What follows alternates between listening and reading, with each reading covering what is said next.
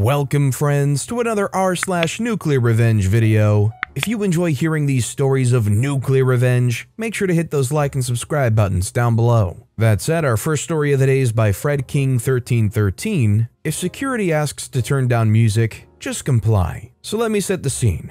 I'm a security officer with Redacted Security Company. I work in a refurbished office building that's been made into a bunch of stores. I've been with this company for almost 8 years, so I have a great professional relationship with the building owner, clients, and all store owners. Now, I'm generally a good guy, and I'm relaxed about the rules as long, 1, as your space doesn't get out of hand, 2, I am needed or called for a complaint. This particular day, I received a complaint of loud music, so I'm following procedures and walking the floors and find the source. As I get to the 3rd floor via stairs, I can already hear the music on the floor. It's the new nail salon. I decide to go to the restroom, and on my way back, I calmly knock on the door of the salon and am greeted by store employee.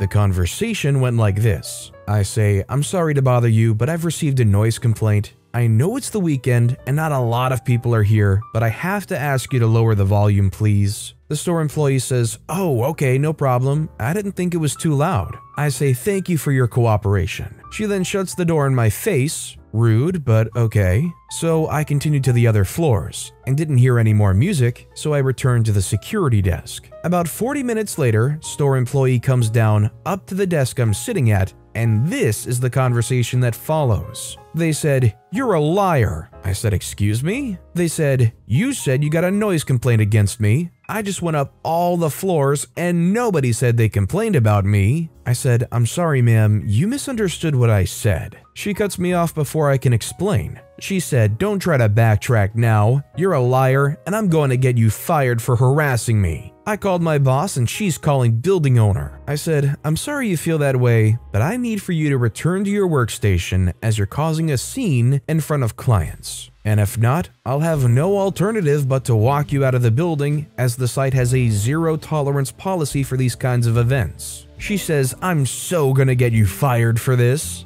and storms off to the elevators. About an hour later, I get a conference call from my boss and building owner. My boss said, "Morning, OP. I'm on conference call with building owner, and we received a wild complaint about you misbehaving on site just now. We want to get your side of things before we decide on what to do next." The building owner said, "I agree, as the allegations against you are really out of character, and I have confidence in your performance in representing both of our interests." So I give them the rundown on everything that happened and how I handled it. The building owner said, "That sounds more like you. However, it's now he said, she said, as she claims you forced your way into her workspace and was yelling at the top of your lungs at her to turn the music down while yelling obscenities and racist remarks at her in front of her clients, and how you threatened her life if you had to come back up there. She says she feels like her life's endangered as long as you're here working so close to her, and her clients said that she was telling the truth." Now I was pissed. Cue my nuclear revenge. As a safety precaution a while back, I bought a body cam that is connected to my cell phone.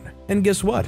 After the conference call was over, I remembered that, turned on my cam, and it had been recording since before I clocked into work. When I checked, I struck gold because I had a recording of all the interactions with store employee. So after reviewing my audio and video footage, mostly to get start and end points of all the interactions I had with store employee, I called my boss back. I said, "Hey boss, I forgot about my body cam and how I could prove what I was saying." My boss said, "Really? Great, send me an email and a copy of the footage for me to review." I said, "Okay, sir. And do I have permission to contact building owner and let her know?" My boss said, "If you want to, I'll be calling her after reviewing the footage too." So I called building owner and told her about my body cam and how I could prove my innocence. I could literally hear her perking up at this. She responds, "Perfect. Send it to me ASAP. My email address is so-and-so. And time the notations I should look at." Fast forward 2 hours later, who comes wobbling out of the elevators in tears and a sobbing mess with a box with her stuff in it, with her head down doing the waddle of shame as she's being escorted out of the property by police. It's store employee. Later I find out that building owner called the salon owner and was livid that her employee was causing such a scene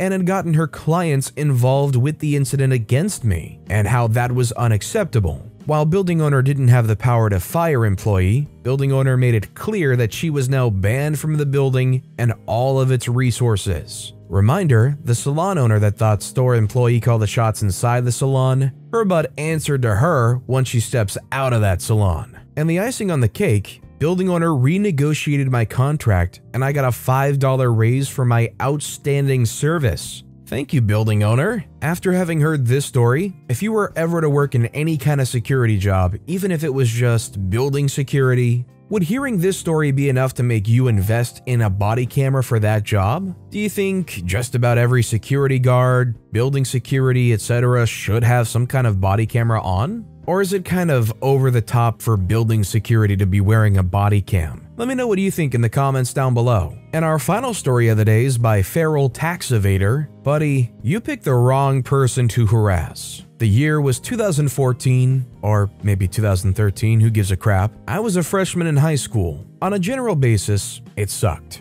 I mean, it was an American public high school with literally thousands of kids. It's a given that it's gonna blow some major balls. One thing in particular that made it extra sucky though was gym class. Specifically, this one guy in gym class. This dude's name was Jack A. McGee, the A of course being short for butt. As the name would imply, he was a donkey. At first, it was pretty standard high school guy in gym class level of obnoxious jerk. You know the type. Overly loud, unreasonably aggressive during games, bossy, tossing the collective brain cell back and forth between his two equally ape-like buddies. The usual. I don't know when exactly it happened, but he developed a sort of eye for me. After the first couple of weeks or so, he started asking me bizarre questions that I now believe may have been some sort of innuendo, sitting uncomfortably close to me, resting his hand on my gym shoe, general creepy behavior. He once blocked a doorway with his body. This dude was massive, forcing me to literally squeeze my way through and crawl over him. He then tried to grab me and pin me to him once I was almost through, but I'm very good at dodging physical contact whenever possible, and dipped on him before his giant gorilla arm could catch me. I still shudder thinking about it. I cannot emphasize enough how terrible this dude smelled. But the true breaking point came during the peak cruelty of this school-mandated sadism,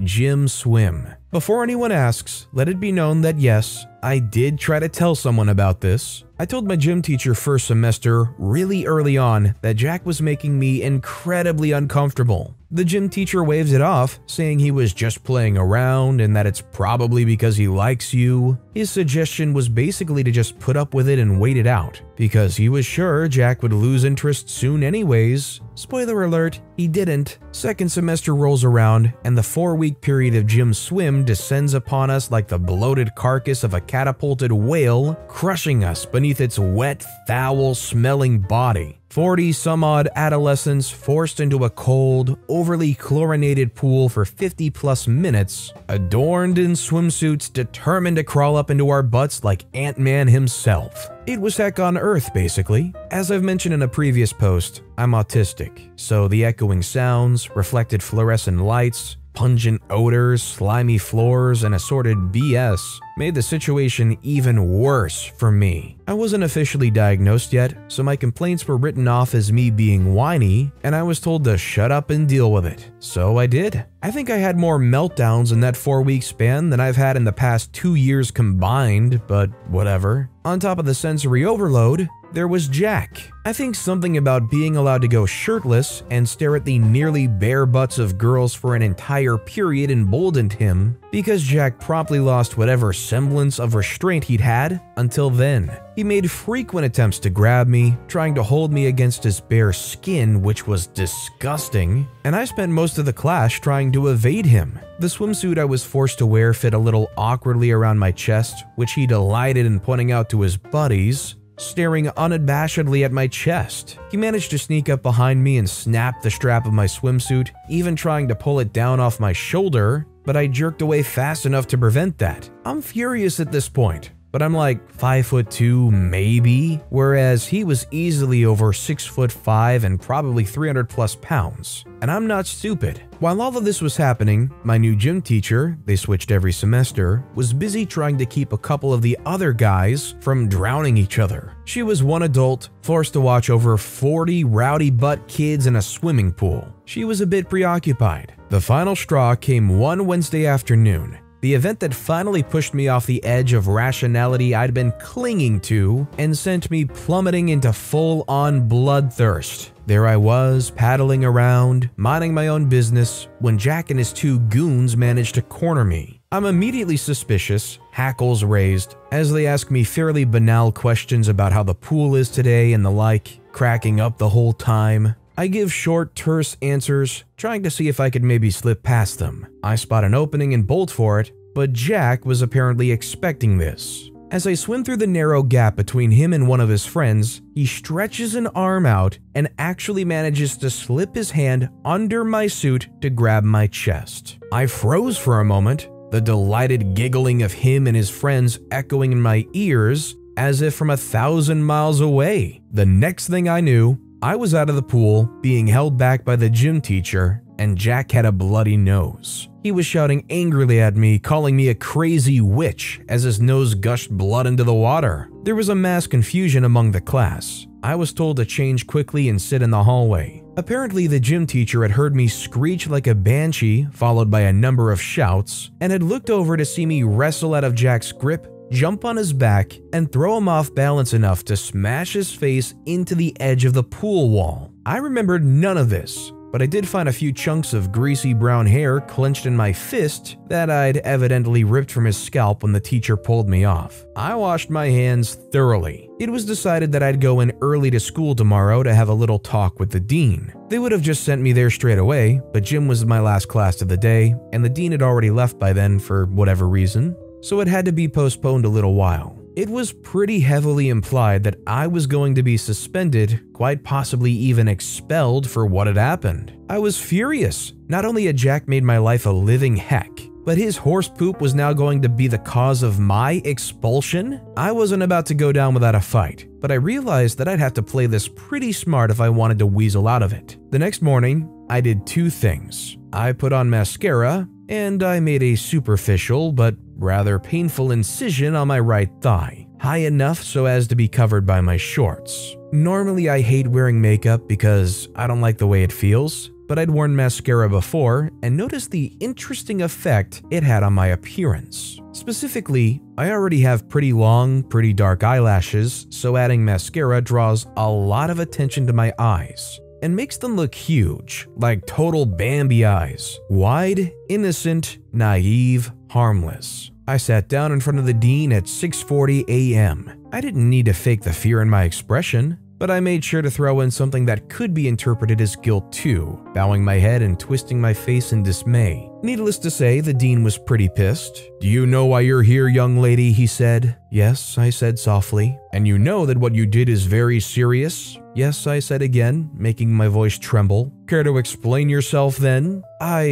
I began, my voice shaking. "I just wanted him to stop." "Stop what?" the dean prompted, his eyebrows furrowed. "I just wanted him to stop touching me," I blurted. As I said this, I reached my hand under the table where he couldn't see it and dug my finger into the cut on my leg, causing me to lurch forward as if in a sob, my other hand covering my face as my eyes watered from the pain. "Touching you?" the dean asked, his brows now on a collision course for Mars. I spent the next several minutes divulging all the crap that had happened to me that year, digging into my injury for some tears whenever necessary, and by the end of it, the dean looked horrified. He reaffirmed that no, I shouldn't have attacked Jack like that, but they'd have to investigate the matter further. I basically got off with a slap on the wrist, and after multiple testimonies from other girls, Jack got suspended for 2 weeks. I wasn't satisfied. They hadn't been able to expel him due to lack of hard evidence, but I was out for blood. He returned to school 2 weeks later, and I was ready. One of his friends had a little brother in my bio class,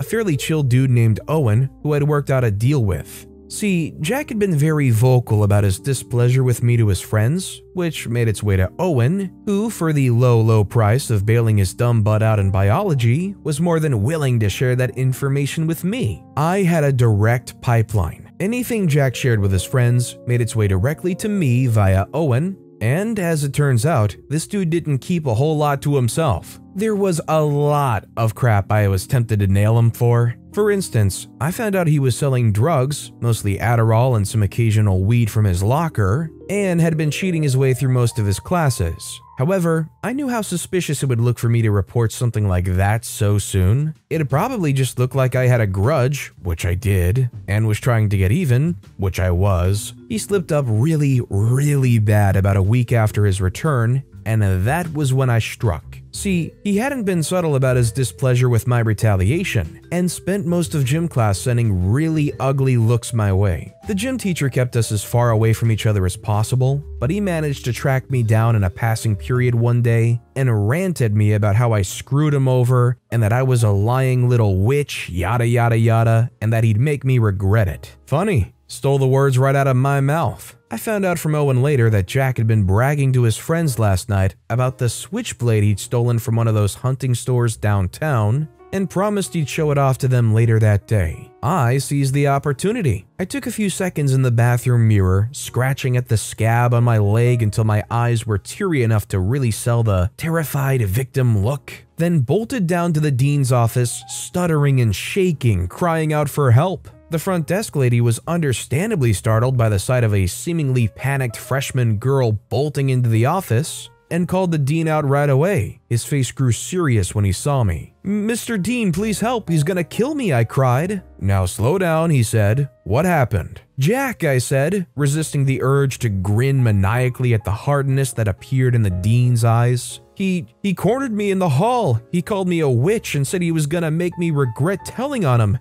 He's got a knife." "He what?" the dean barked. Everything moved very quickly after that. The security guards were told to search the kid's locker, while a couple other security officers were called down to get Jack out of his classroom and take him to the office. I was told by the front desk lady, who had heard the whole exchange, to hide with her in the copier room so Jack wouldn't see me. They found the stolen knife in his backpack and the drugs in his locker. That, combined with his previous charges, was enough to get him not only expelled, but arrested. I never saw him again, which is probably a good thing because I'm still mad and would probably try to kill him if given the opportunity. Personally, I don't think what OP did here was enough of a revenge against a jerk that treats people that way, all the stuff that they did, but it's definitely a darn good start. Getting them expelled and away from you and getting them locked up at least for a short term, that's a really good start to the right path for this jerk. Assistant from heck. Let me preface this by saying I'm still going through some mental issues because of what happened in this story. Background: I was born with cataracts that later became glaucoma when I turned 5. After some years, something happened that caused me to lose all vision in my left eye. This meant that I needed an assistant for the rest of my education, now that you're all informed. The story: when I was starting middle school, my parents found an assistant to help me with moving around my school. I'll call her Ella for simplicity's sake. Anyway, Ella was friendly to me and my parents, so they didn't have to worry. Ella did her job and she was very friendly with me, and then it began. One day, Ella didn't come to school. She called my dad saying that she got in an accident on the road. It was fine, she got in an accident, it wasn't her fault. I spent the first 2 weeks of school trying my darndest to explain why I couldn't write the work and give a convincing argument and walk around without bumping into every wall in person. On top of that, Ella became more and more hostile as the months went by. She then began telling me awful things about my appearance, my personality, and she even talked crap about my parents to other teachers who were just as scummy as her. The only reason why I didn't say anything was because she made me think that doing so would get me expelled. Me being a stupid 13-year-old, I believed her. Needless to say, I was miserable. The straw that broke the camel's back was the day where she was so angry that she slapped me. I was done. The revenge: I told my dad about everything. The absences, the slander, everything. When I told him, he went absolutely ape crap and we went straight to the principal. After telling her everything that happened, we found out that Ella was present to write herself up as present, but she never arrived to help me. We also found out that she had faked most of her reasons for absence. After a long investigation that took 2 years to actually prove, we took Ella to court. I only had to testify every single detail of what she did and what she said. Long story short, we won that case, and Ella went to prison for 3 years. After word got out of what Ella did, my family had heard that her friends and family basically disowned her. She also lost the remaining custody of her kids, which went directly to her husband, who works as a vendor that passes by my school. Ella became forgotten garbage. It's been almost a whole year since Ella went to prison, but I sometimes still hear all of the terrible things she said. Thanks to her, I'm scared to make decisions because I can't get her words out of my mind. I'm going to start school soon. Maybe I'll finally get that demon woman out of my head. Honestly, I'm surprised that even in the situation with all that they did, that they actually did end up going to prison for 3 years because of that stuff. I don't know if that shows like a depressing lack of trust in our legal system or really just a surprise that it would be that harsh for what they did do. What do you guys think? Are you surprised that they even went to prison for what they did? And also, do you think the 3 years is too harsh or just right?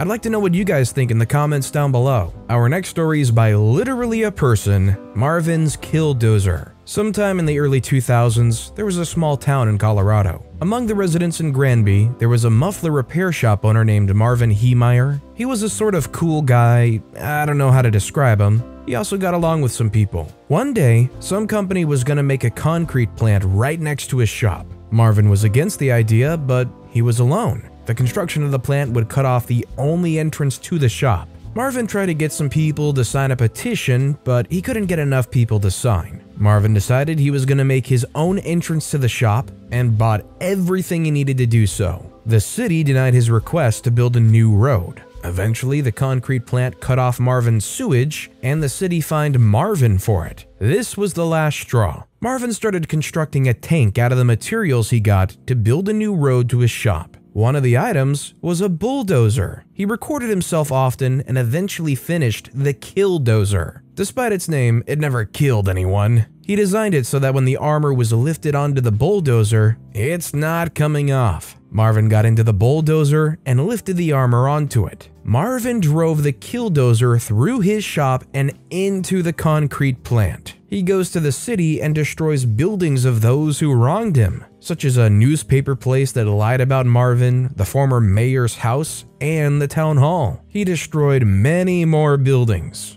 The governor of Colorado even considered destroying the Killdozer with Hellfire missiles. That idea was scrapped for obvious reasons. When Marvin was destroying a shop, the radiator was leaking and the bulldozer broke down. Marvin then ended things. I forget how long ago this was, but I remember hearing about this story at some point. I don't know if I stumbled down a weird YouTube hole or something, but I definitely remember seeing like some video or footage of this Killdozer rampage that was going on. Maybe it was even one of those like world's craziest events TV shows or something. June 4th, 2004. Calamity struck when a bulldozer piloted by blah blah blah. Really, I mean, it's an insane story. Our next story is by Don't Look Behind You 01. Refuse to pay me? Look at your garden. My cousin, who's fairly entitled, asked me to do some lawn work and dog sit for her when she was going on vacation for a friend's wedding or something along the lines of that. I agreed under the condition that I would be paid $15 per hour as she had a large garden with many flower beds.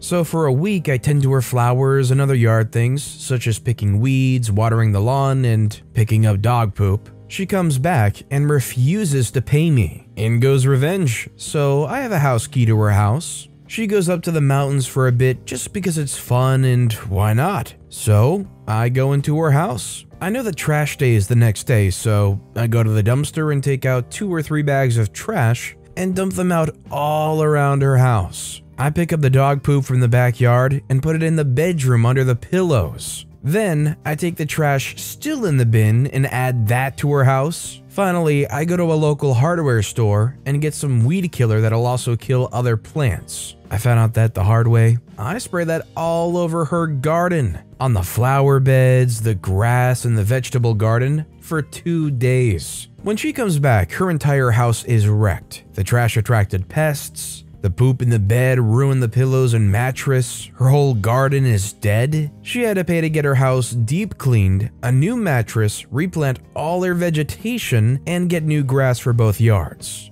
She paid $5,000 for something that should have cost her $210. Moral of the story, pay someone for doing work for you, please. I will say that this is definitely a nuclear reaction. To be fair, one of the things I hate doing the most is work outside in the yard around the house. So if I was OP and I got stiffed on doing all that work, I would be pretty pissed too, and $210 is no like little tiny snippet. I don't think I would ruin a person's house and yards over it, but you would definitely want to get back at them. This next story is by crappy username 37. Beat me up? I'll run you over. This story's not mine, neither of anyone I personally know, but it's something that happened where I live and it became news last week because of how gruesome and stupid it was. As it is public and on the news, I'll try not to give names as to not expose even more the parties and their families. This happened Sunday, April 21st, 2019. The revenge victim in the situation was an MMA fighter, and the perpetrator was his Uber driver. I'll refer to them as fighter and Uber. That night, the Uber picked up the fighter and some of his friends in a planned neighborhood in the suburbs of my city. The group was supposedly drunk and were screaming and making a huge fuss inside the car, which annoyed the Uber. He asked them to stop, which they did for a while, but soon after started again. They kept annoying the Uber until he snapped. He stopped the car on top of an overpass and told them to get out of his car. This was late at night, so it had no traffic. The group started to get out, but the fighter did not like the Uber's attitude, so he started punching the Uber right before leaving. His friends take him off the driver, and the Uber speeds off. The fighter's group started walking to a nearby gas station to wait for another ride. Meanwhile, the Uber makes it back around and starts speeding back in their direction and hits the fighter in the back, running him over. From what I heard, the impact alone would not be enough to kill the fighter, but that was not it. The force of the impact launched the fighter in the direction of a truck parked nearby, and he hit his head on said truck, killing him almost instantly while the Uber sped off. The driver presented himself to the cops on April 25th. The fighter had 2 kids, and so did the driver. I mean, it might be a terrible time to say it in regard to this story, but cooler heads do prevail? I guess if cooler heads prevailed in this moment, somebody literally wouldn't have died. In general, this whole story is kind of just disappointing to hear about because it's like reckless agitation gone totally wrong. And our final story of the day is by Lil Tella. Don't suspend me for a stupid reason. Backstory, I'm a sophomore in high school. We have 4 assistant principals in our high school for freshmen, sophomores, juniors, and seniors. Anyways, my school is a very left-sided school. Most of the teachers are very liberal and honestly don't let you share your own opinion if you are conservative. The story, one day I decided to post my own opinion on my Snapchat story. Bad idea. I posted how it's my opinion that girls shouldn't wear makeup as I just simply don't find it attractive. Some girl started a rumor that I was talking about her, and she and her friends came at my physical appearance and my nationality. I made a bad decision and called her out for cheating on her boyfriend and called her a hoe, and she got really mad and deleted her stories, and she made it seem like I was simply just coming at her for no reason. I was already pissed. I have tons of screenshots of what was said. However, I couldn't stop this now. I had 175 views already, and the amount of screenshots I had on that story was 86. People started making memes about me, calling me a weasel, gerbil, said my forehead was big and everything. It really hurt, but I knew I still had some friends. I go to school the next day, and I'm getting threats to get beaten up and people are spreading rumors about me. I was so distraught, but I fought through it. As I was getting my lunch, a group of at least 15 girls went around me and formed a circle around me and yelled at me. The girl I was talking to at the time was on my side, surprisingly, and she went and yelled at all those girls. Many kids made rude memes about me and it really hurt. Turns out, someone told the sophomore assistant principal. She was pissed that I was just mansplaining and I didn't know anything about girls or women or why they wear makeup. Turns out, someone told the principal the wrong story and didn't show the assistant principal screenshots of everything. Crap escalated quickly and she started yelling at me. And I kept saying that wasn't the full story. Turns out, someone made fake screenshots and gave it to her. I was surprised at this, and I even showed her everything that I posted, but she said I deleted it. I showed her all the things people made with the name not blurred out, and she was now surprised. She called them up and told them not to do it anymore. Then they just got let off with a warning. After they left, she told me that I was going to have to be suspended. She was a real witch, and I don't know why she suspended me for this. I was really mad that I was suspended for at least 2 days, all because of a Snapchat post that wasn't even that bad. Getting suspended meant a lot to me since I'm usually good, and I've had perfect attendance since first grade. This is why I was about to get into National Honor Society. Now, because I'm suspended, my chance is really low. This is where the revenge starts. Revenge. The minute I got home, my parents instantly talked to me and sided with me. They even said I could just treat it like it was a snow day, and I didn't even get punished. They were pissed too. I sat at the desk in my room on my computer, and I thought, what could I do? I looked up my assistant principal's name on Google to see if I can find any information. I find her Instagram and Facebook. She's quite young actually, like around 26 to 30. I decided to make a fake account posing as a random person so she would accept my follow request. I had to buy followers and make posts so it didn't seem too suspicious. I think I spent $30 on followers and likes. I'm not sure. I needed this to work. I soon got a notification around 5 or 6 p.m. saying she accepted my follow request. Perfect. I scrolled down to her pictures, and this was before Instagram's stupid layout update so you could still see her posts. She had around like 450 posts. Could be a little less, could be a little more. I just assume around 450. I scrolled down and saw pictures of her husband and her 2-year-old with her. He wasn't tagged, so he probably doesn't have an Instagram. Not a big deal. So I scrolled down more. Then I saw a picture of her, except she was in a Hooters uniform. I thought to myself that people usually work 2 jobs, but this picture was very odd. It was one of those pictures you could slide right and you could look at more pictures. The next picture was with a kid that looked really familiar. I then saw a bit of his shirt. I couldn't really tell what was on it, but I saw that it had my high school colors.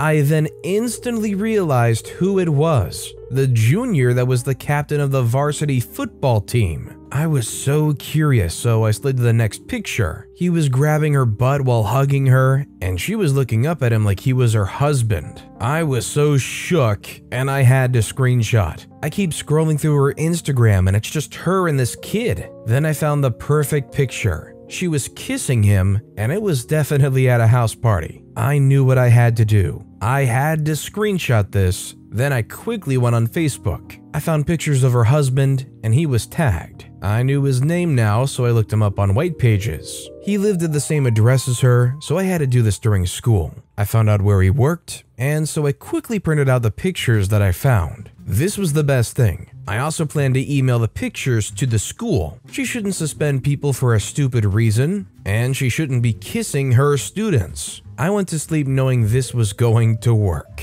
I woke up between 9 and 10 a.m. that day and was ready for this. I grabbed my bike and biked the 6 miles to get to their house across the city. I'm on the varsity soccer team, so I'm quite in shape.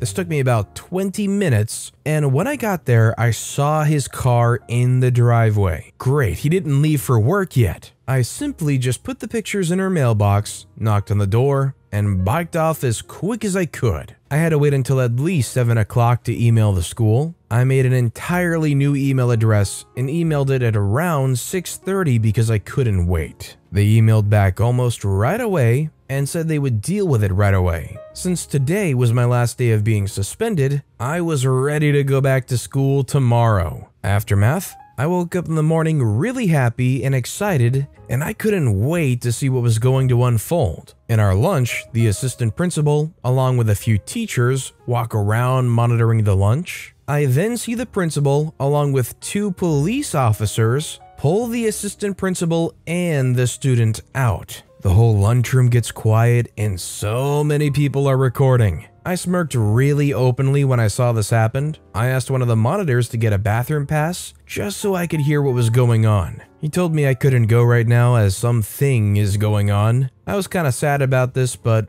also happy. I knew what was going on, but I couldn't tell anyone. Now, some stuff happened in the next few days, but I'll just sum it up. First day after, the day after it happened, she didn't show up, but the student did. I asked him what happened, but he wouldn't say. All I knew is that he wasn't in trouble. That made me glad because he didn't have a reason to be in trouble, and that wasn't my goal. 5 days after, since it was a 4-day weekend that week as we had Friday, Saturday, Sunday, and Monday off, we came to school back on Tuesday. I noticed her office was empty. I was really stunned that she got fired, and so I looked up our state's court case search. There was already one case, and it was hers. She had caused child 13 to 18 to view sex activity as the charges pressed against her. 3 weeks later, the school wanted to hide this, so of course no news came out, but a new case is opened up. Her divorce case. I saw this and I instantly knew I succeeded. She should have never have been an assistant principal, as she was extremely hateful and biased and even a perv. Now she's serving 10 months in prison and I don't feel bad at all. Nor should you. There's a very obvious power dynamic that makes it very, in most places, not illegal for that kind of relationship. That's also not ignoring the fact that this kid might not have been 18 yet, which the last time I checked in most places is very illegal. Standing up to my workplace bully led to unforeseen consequences. Let me start this one out by saying that I fully intend to seek revenge on the person in this story, but the aftershock of the eventual confrontation is what led to the aforementioned consequences rather than by my direct actions. I work in the UK for a large technology company doing software support. I'm part of a team that has members all over the world. I've been in this job for around 10 years, and other than the major issues I've had with this guy, I truly enjoy my job. When I started with the company, I wouldn't say that I was green. I had about 7 years industry experience under my belt. I was definitely inexperienced with the company, but the job that I'd been hired to do used technologies that I was more than comfortable with. The point I'm trying to convey here is that I wasn't completely oblivious to all of the applications supported by our company. Everyone in my team, around 30 of us, was very nice and was very keen to help, except for Shane. Shane is probably what you term as the team guru, about 5 years from retirement, part of the office furniture, metaphorically as we're all home workers. He'd been with the company for nearly 40 years. Everyone labeled Shane as the only guy to go to when you were truly in a bind. When I was initially starting out, I did indeed find that Shane was highly knowledgeable and more often than not, had the answers to whatever obscure questions you might have. Things were great, and our team ticked over nicely. I got to know the rest of the team well, over phone, over time too. And my best friend was a woman named Mel. She was of a similar age and experience level to Shane, and in my opinion, was just as knowledgeable as him. One day, Mel and I were on a brief call chatting about a work issue when we got to shooting the breeze for a while. We talked about ourselves and also the team. I'd said that I hadn't met anyone face to face yet, and that was when she told me she'd once met Shane in person a couple of years ago. They were both based in the US, I'm in the UK, and both got invited to a tech conference in New York. She told me that he has serious health issues due to his weight, around 450 pounds, and when he was home, was often on oxygen and medication. His plan was to ride things out until he was able to take early retirement so that he didn't need to worry about paying for his medical insurance anymore.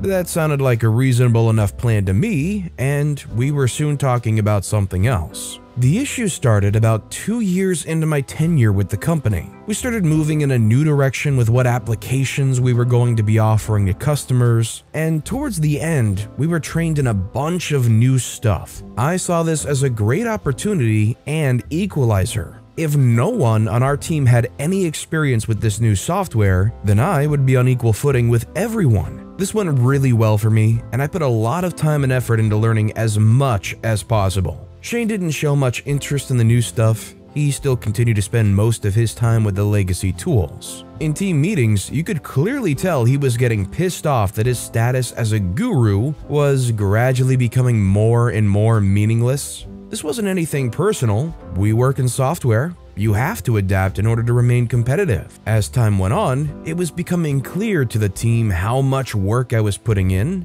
and I was well on the way to becoming the go-to guy for the new software. During this time, Shane would start sniping at me for anything he could plausibly manage. For example, if I was late to a team meeting because a customer call overran, he'd make sure to interrupt whatever was being said to comment something like, "Oh look, OP has bothered to grace us with his presence," even though he'd been guilty of the same in the past. Things like email chains too. Almost anything I sent out that included him and our boss on an email, he would reply with some unrelated complaint or observation, completely irrelevant to what was actually being discussed. One day, Mel called me and asked me what my beef with Shane was. I truthfully told her that I had no beef at all with him, and he just seemed to have it in for me. She said that if she managed to find anything out, she'd let me know. Things continued like this for a couple of years. I continued to be the go-to guy, and he continued to try and discredit me and generally paint me in as bad a light as possible. One day, we had a major incident. One that literally could have cost the company millions in SLA fines if it was not solved quickly. Our manager split us into teams to troubleshoot specific areas, and she paired me up with Shane. I wasn't happy about it, but whatever, I was a professional. We got on a call and started working through the issue.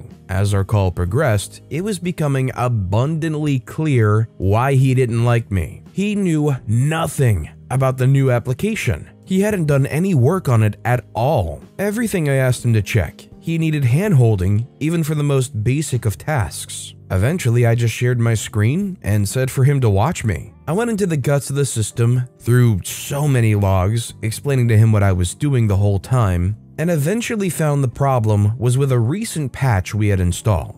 At this point, he dropped from the call. I didn't think anything of this at the time. We use Skype for business and it can be flaky, so I just continued what I was doing. Our process was not to roll back any changes until it had been approved by the senior manager, as I was the one responsible for deploying or rolling back patches, made some notes about what we needed to do, and then rejoined the main call. I wasn't worried at all because bad patches happened every so often. They just didn't usually have this level of impact. As soon as I did, I got absolutely destroyed by the incident manager. Apparently, Shane had returned to the group call and informed everyone present that the outage was caused by an error that I had made in the deployment process, and that Shane had told me what the correct fix was, and I had refused to implement it then and there. I was furious. He had accurately told them the cause of the problem because it was me who literally demonstrated to him how to find it. I had even foolishly mentioned to him what I thought would fix the problem. Because of how long he'd been with the company compared to me, only our immediate team knew the truth about who was really the better skilled person in this situation. His historical reputation still carried a lot of weight with people who didn't work day to day with him. Because this incident was so major, over 100 people were on this call. Several of them 2 or 3 levels of management above our team. He made me out to be a reckless, incompetent idiot, and he was believed. Despite my manager's protests, I was disciplined and given a verbal warning. He, meanwhile, was congratulated for steering the company away from a potential disaster and given a commendation.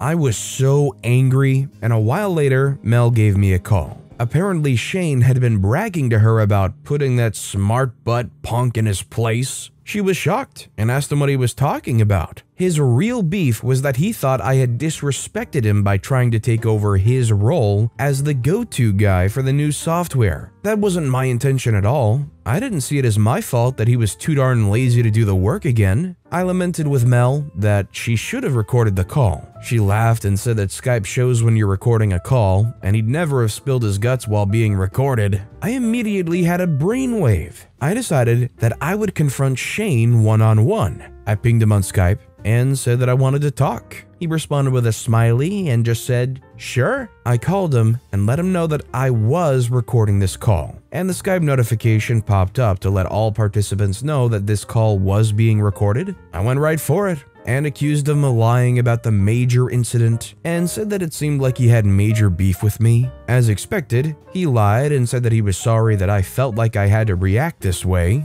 He said that he would need to talk to our boss about it. I said, "Wait 1 second," and turned off the Skype Skype recorder. I then said that Skype isn't recording, and then he knew exactly what he had done. His mask slipped at this point, and he said that he was perfectly in his rights to put me in my place. He said that you need to respect the longer-serving people in jobs like this, and that he would do it again in a heartbeat. I didn't hold back. I called him a dinosaur who refused to move with the times and wanted to coast out his days here without doing any work.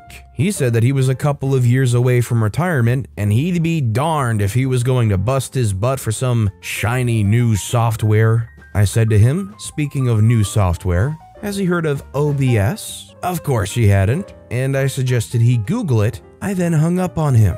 Not long after, the messages started. He was begging me to not use the secret recording that I'd taken. He said that if he gets fired, he'll lose his retirement package and his medical benefits. I told him to go freak himself and that he should have considered that before trying to get me fired. I passed all of this on to the relevant channels before really giving it any thought. Things set in motion, and sure enough, a few weeks later, after a company investigation, he was fired. I heard from Mel that he asked to take an early retirement so as to keep his benefits, but this was apparently rejected. It all came out later that apparently he had significant debts and that he was counting on his retirement package to keep him financially afloat. With no job and no package, he had no money to pay for the medical treatment, which he badly needed. He was in no state to get himself a new job, and his skills had stagnated so badly that he couldn't even get a new job online. Mel told me that he died about 6 months after this whole incident due to his ongoing health issues. I felt conflicted about this for a while. Sharing that recording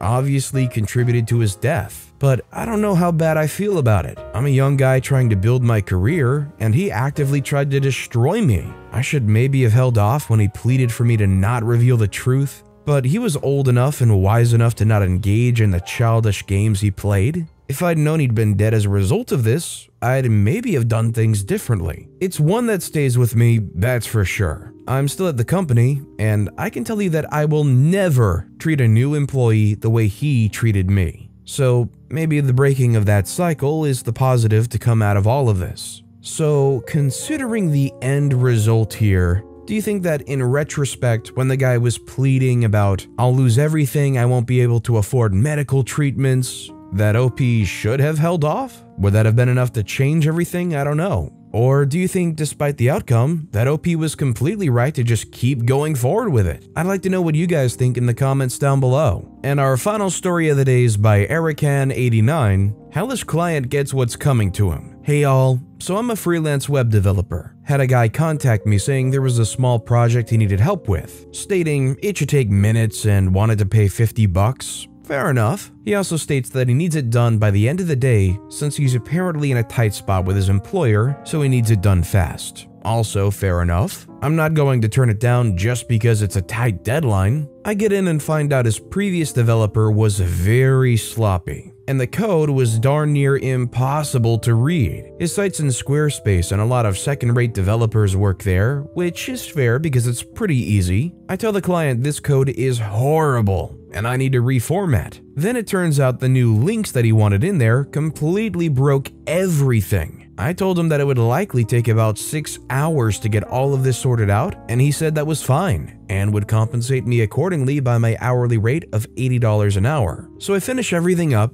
tell him the total of $640, and he agrees. Says he can pay me the next day. This "I'll pay you the next day" BS goes on for about 2 weeks. And I try to call him again on the most recent day that he said he'd pay me. Turns out he's now blocked my number. A couple days go by of trying to contact him while still getting nothing. I went to log into the site to cut my losses and delete my work. Turns out he's changed the password. At this point, it's clear to me this was planned, so I'm pissed. I email him stating that if I don't hear within 48 hours, I'll be serving him court papers and a demand of payment to his address that I had to find through an ancestry site, and subsequently call his apartment complex to confirm before I serve some poor sap with random court papers. He does an email for 24 hours. And this morning, I find out that I'm still logged into his site through the Squarespace app. Clearly, this is a huge vulnerability in Squarespace since he had changed his password and I was still in on the app.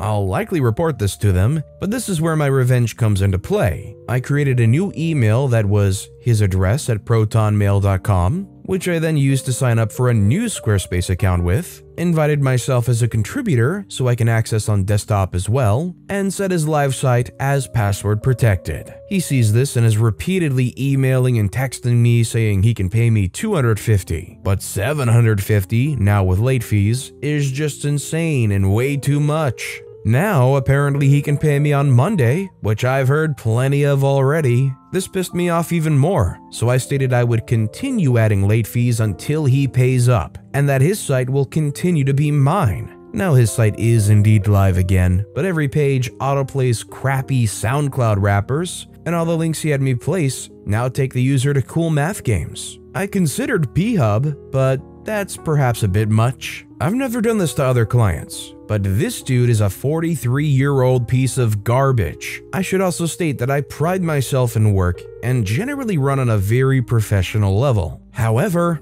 I won't accept no payment and being jerked around for weeks. All I can say is I definitely support what OP was doing here. Pay your web developers and web designers because it's literally stealing otherwise. OP had posted some updates and basically got about $200 total from this guy over the next few months and could never get him to pay up the full amount, and it's eventually going to go to a court case. So I hope it works out for OP. A family's incompetence nearly killed me. Neighbors go nuclear. A few years ago, at the age of 22, I was diagnosed with epilepsy, which came out of the blue. In my appointments with the epilepsy nurse and my neurologist, I was informed, by way of informing those who were looking for a cause for my epilepsy, that I had suffered from measles when I was around 13 months old, and was not yet fully vaccinated against it. Upon returning home, I spoke with my sister and remarked that I had never heard of this before. In private, my sister decided that, as it was me who was involved, I had the right to know what she knew of the story. However, she was only 8 years old at the time and was unsure of the true extent of what had transpired.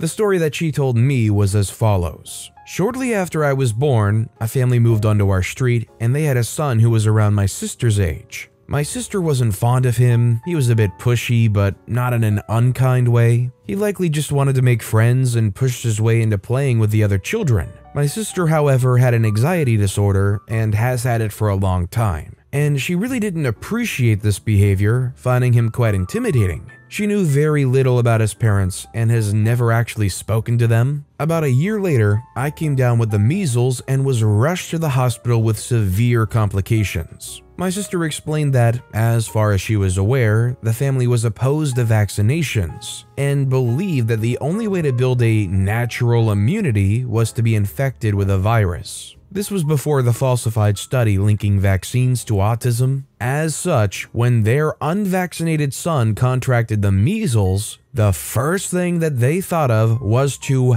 do the other families on the street a favor and send their infectious son out to play with the other children without warning anybody. My sister inadvertently brought the virus into the house and we were both infected. She shrugged it off, but I wasn't so lucky. 21 years later, I would find out that this virus and the seizures that it caused at the time caused scarring in my brain that has left me with epilepsy and all of the joys that come with that. Lovely stuff. I returned from the hospital after an anticlimactic recovery, and a month later, the family disappeared. Until recently, that was all I knew of the situation. My parents were understandably traumatized by the whole thing, and they didn't like to talk about it. So I dropped it into the conversation with an elderly neighbor who was not in any way affiliated with what happened at the time. I was informed that while I was in the hospital, who has since passed away, had confronted the family over what they had done during a time when it was still possible that I might have died. Their response was something to the effect of, "You should be thanking us. She'll be much safer now that she's had it. She'll have a more natural immunity now." To my neighbor's knowledge, nobody liked that, and for good reason. On top of that, parents didn't feel safe with them around, and there were other infants on the street who were my age or younger. People hurled abuse at them, he recalled, and they ended up leaving to stay with relatives before the house could even be sold.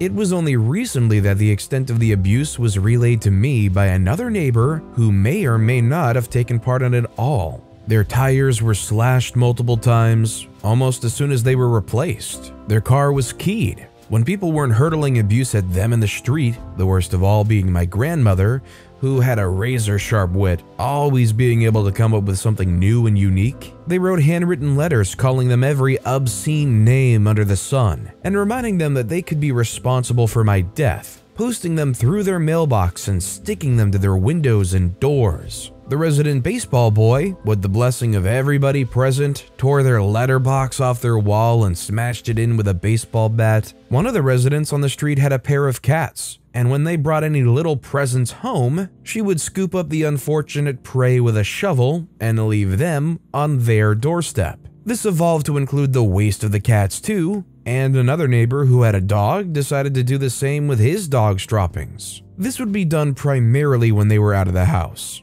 And this was being done in the heat of the summer, so you can only imagine the smell and the cloud of flies that would be wafting around their porch when they returned hours later. The owner of the dog even went as far as to smear the droppings all over their door handle and as much of their front window as he could, though people found this a wee bit disgusting, so he stopped. While the abuse and letters kept up, people very quickly stopped leaving droppings and such on their porch or sticking the letters to their windows because, unfortunately, their young lad, who was about 7 or 8, got caught in the crossfire. Some of the older children caught on to the fact that their parents didn't like his family and began to bully him without ever really knowing why his family was hated so much. And this ended up reaching him at school. To their credit, they realized that he likely didn't understand what was going on, and it wasn't his fault. So they dialed it back a bit and kept the abuse to where only the parents could see. This family was so distressed that they took their son and ran to the sibling of one of the parents after the sibling of the other told them quite frankly that they didn't want their unvaccinated son around their children.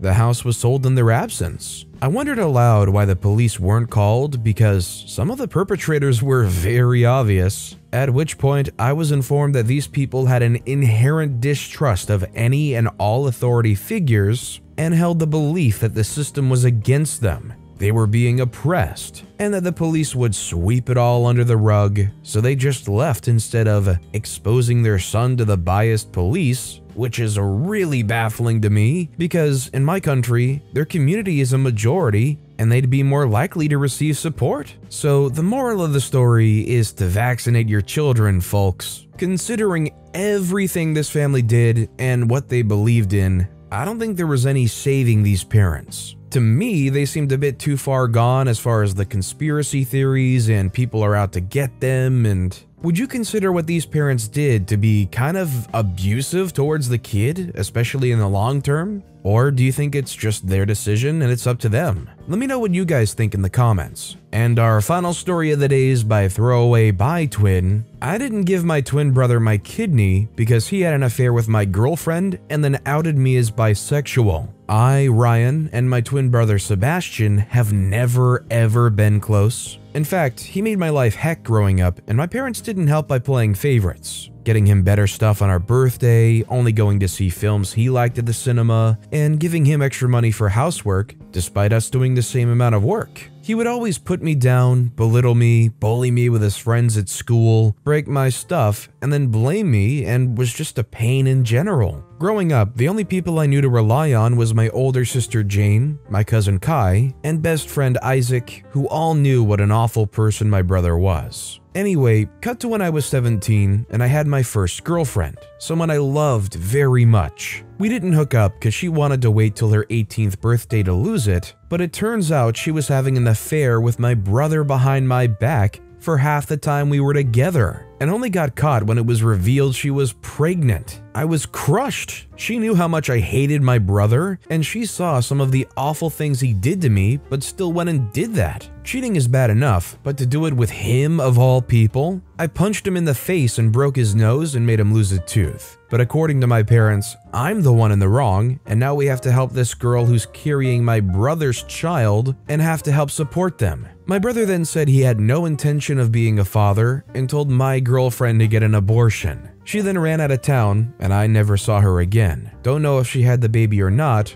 All I know is that she was gone, and my folks were still praising my brother as the golden child. I was still the black sheep and failure as usual. Another year goes past, and me and my brother still despise each other, but I had started dating again. Was a long while, but I found someone. Found a boy I liked. I'm bisexual, and this new guy Daniel I had met at college caught my eye. He was deaf and I studied sign language out of boredom, so we got talking and things just seemed to click. We date, fall in love, bring him to my friend Isaac's party to introduce him to friends, and all feels great. At this point, the only one who knew I was bi was Isaac. But one day, walking into a cinema holding my boyfriend's hand, I bump into my evil twin. He points, laughs, and says some homophobic remarks. I tell him to go freak himself, and I go see a movie with my arm around my boyfriend. When I got home after dropping my boyfriend off, I knew I'd be facing something as I walked through the front door. I saw both my parents on the sofa, my mother crying about how on earth could she have given birth to someone so disgusting. Was it too much to hope she saw the light and was talking about my brother? But nope, she was talking about me and how I'm a stain on our family's name. My father gets up to yell at me, spout homophobic remarks and slurs. At this point, I see my brother up the staircase with a poop-eating grin on his face. He then comes down and says he's uncomfortable with sharing a room with an F word.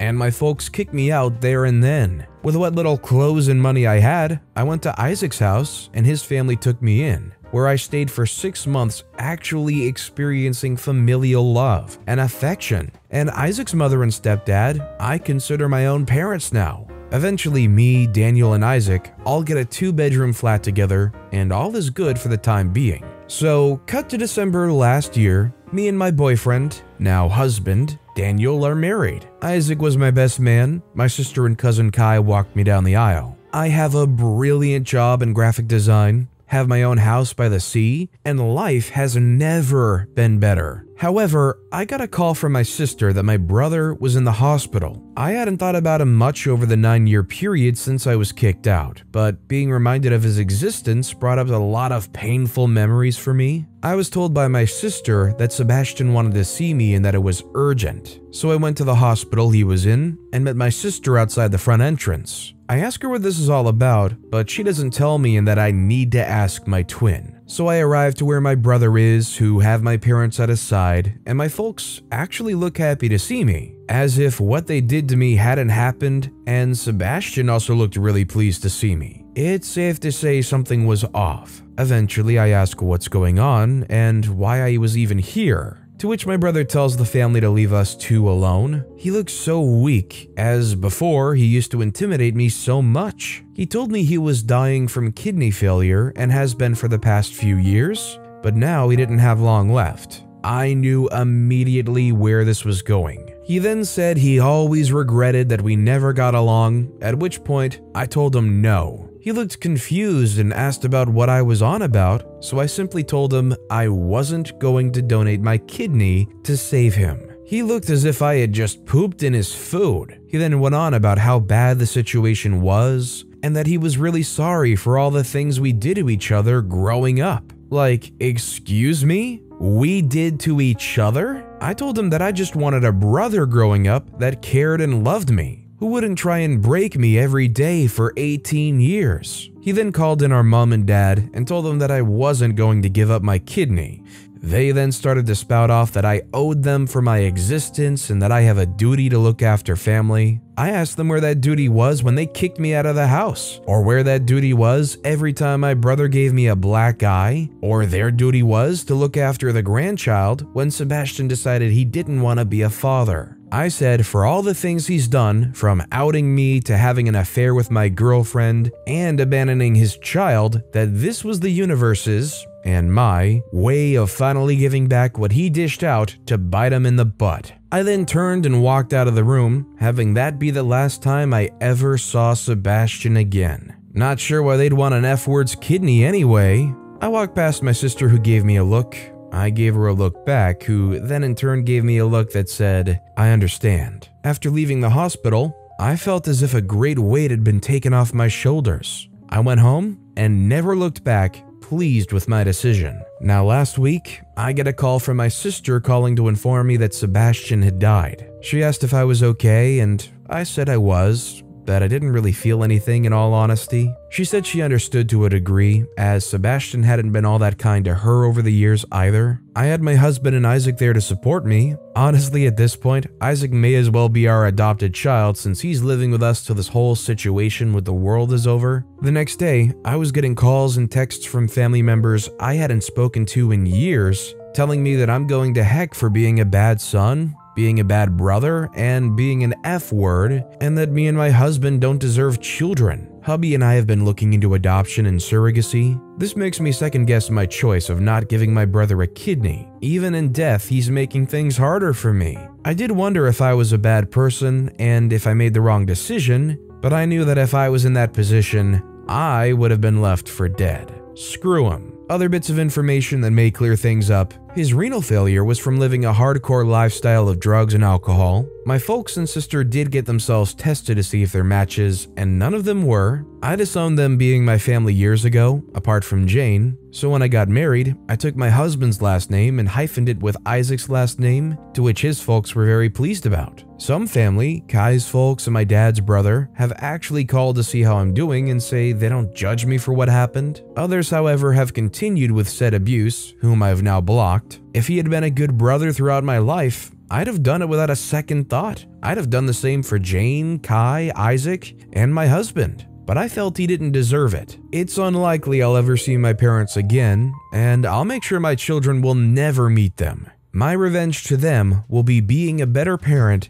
than they ever were. Honestly, I can't say that I blame OP either. This is one of those situations where, for almost 2 entire decades growing up, throughout your developmental life, you were essentially tortured, you were looked down upon, your self-esteem was crushed, and then to top it off, they kicked you out and basically said to never come back. So it's no great surprise that later on when they're like, "Please, I need your help, we're family," the answer would be no, because they never were truly family. Jerk gets publicly humiliated before the entire student body and his parents and grandmother. This story happened when I was in high school. I went to a smallish high school, around 950 students ranging from the 9th to 12th grade. With so many students in one place, I had quite a good few friends that I talked to, but only a handful that I hung out with and talked with on a daily basis. Now, there was a certain person in our social group, let's call him Bailey. Bailey was a social outcast by many people's standards. Not by bullying or hazing or mistreatment from the other students. It's just that no one really liked him because he was a jerk all the time. He was always playing the victim when he was rejected by girls. He threatened to ruin the lives of said girls who did reject him. He harassed girls online and touched them in uncomfortable places in person after being told to stop.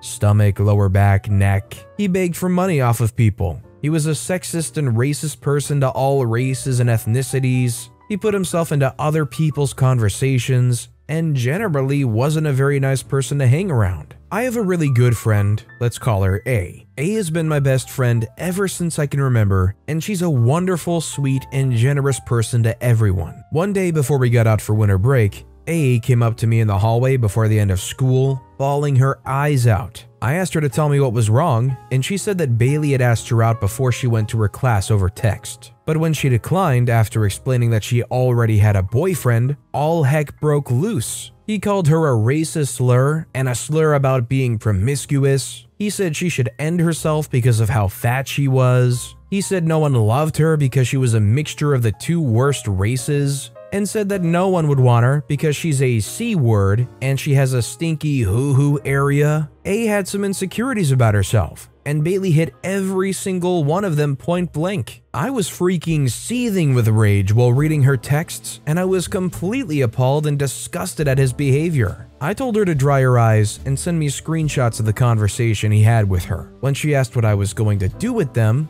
I simply told her that I had enough of him harassing girls, and I was going to do something about it. Now, I was not going to confront him directly, not with how angry I was at the moment. Instead, I decided to rally the troops and get ready for the bloodbath. I was going to massacre what was left of his entire high school career, his entire life. Now, Bailey had done this to girls before, and luckily I had those girls' numbers saved in my phone because they're my friends and we would send each other memes. So I made a group chat and asked everyone to send any type of rude, racist, sexist, or failed attempt to be asked out screenshot over any type of social media that Bailey had sent to them. Over the next 15 minutes, my phone was blaring with text notifications. There were screenshots of Snapchat stories, Facebook comments, text messages. All in all, I had around 60 photos of sexist, racist, failed D pics, or jerk comments and rants that he made to 15 females, including myself. Over winter break, I composed all of those screenshots into a nice little PowerPoint and saved it in my flash drive on my laptop. I spoke with our principal and I asked him if I could show him something relevant to the safety of the student body during his free break at lunch. He told me that he had no problem with it and a time was set. When it finally comes down for my meeting with the principal, I have a small parade of girls behind me who wanted to come testify, anxiously holding onto each other's hands. We were invited into the principal's private conference room as he sets up his laptop and plugs my flash drive in to connect it to the projector. The principal called in some teachers to be witnesses and called Bailey down to the conference room to take a seat and to try to defend himself if the allegations weren't true. The principal clicks the remote to play my presentation and it slowly begins to load up.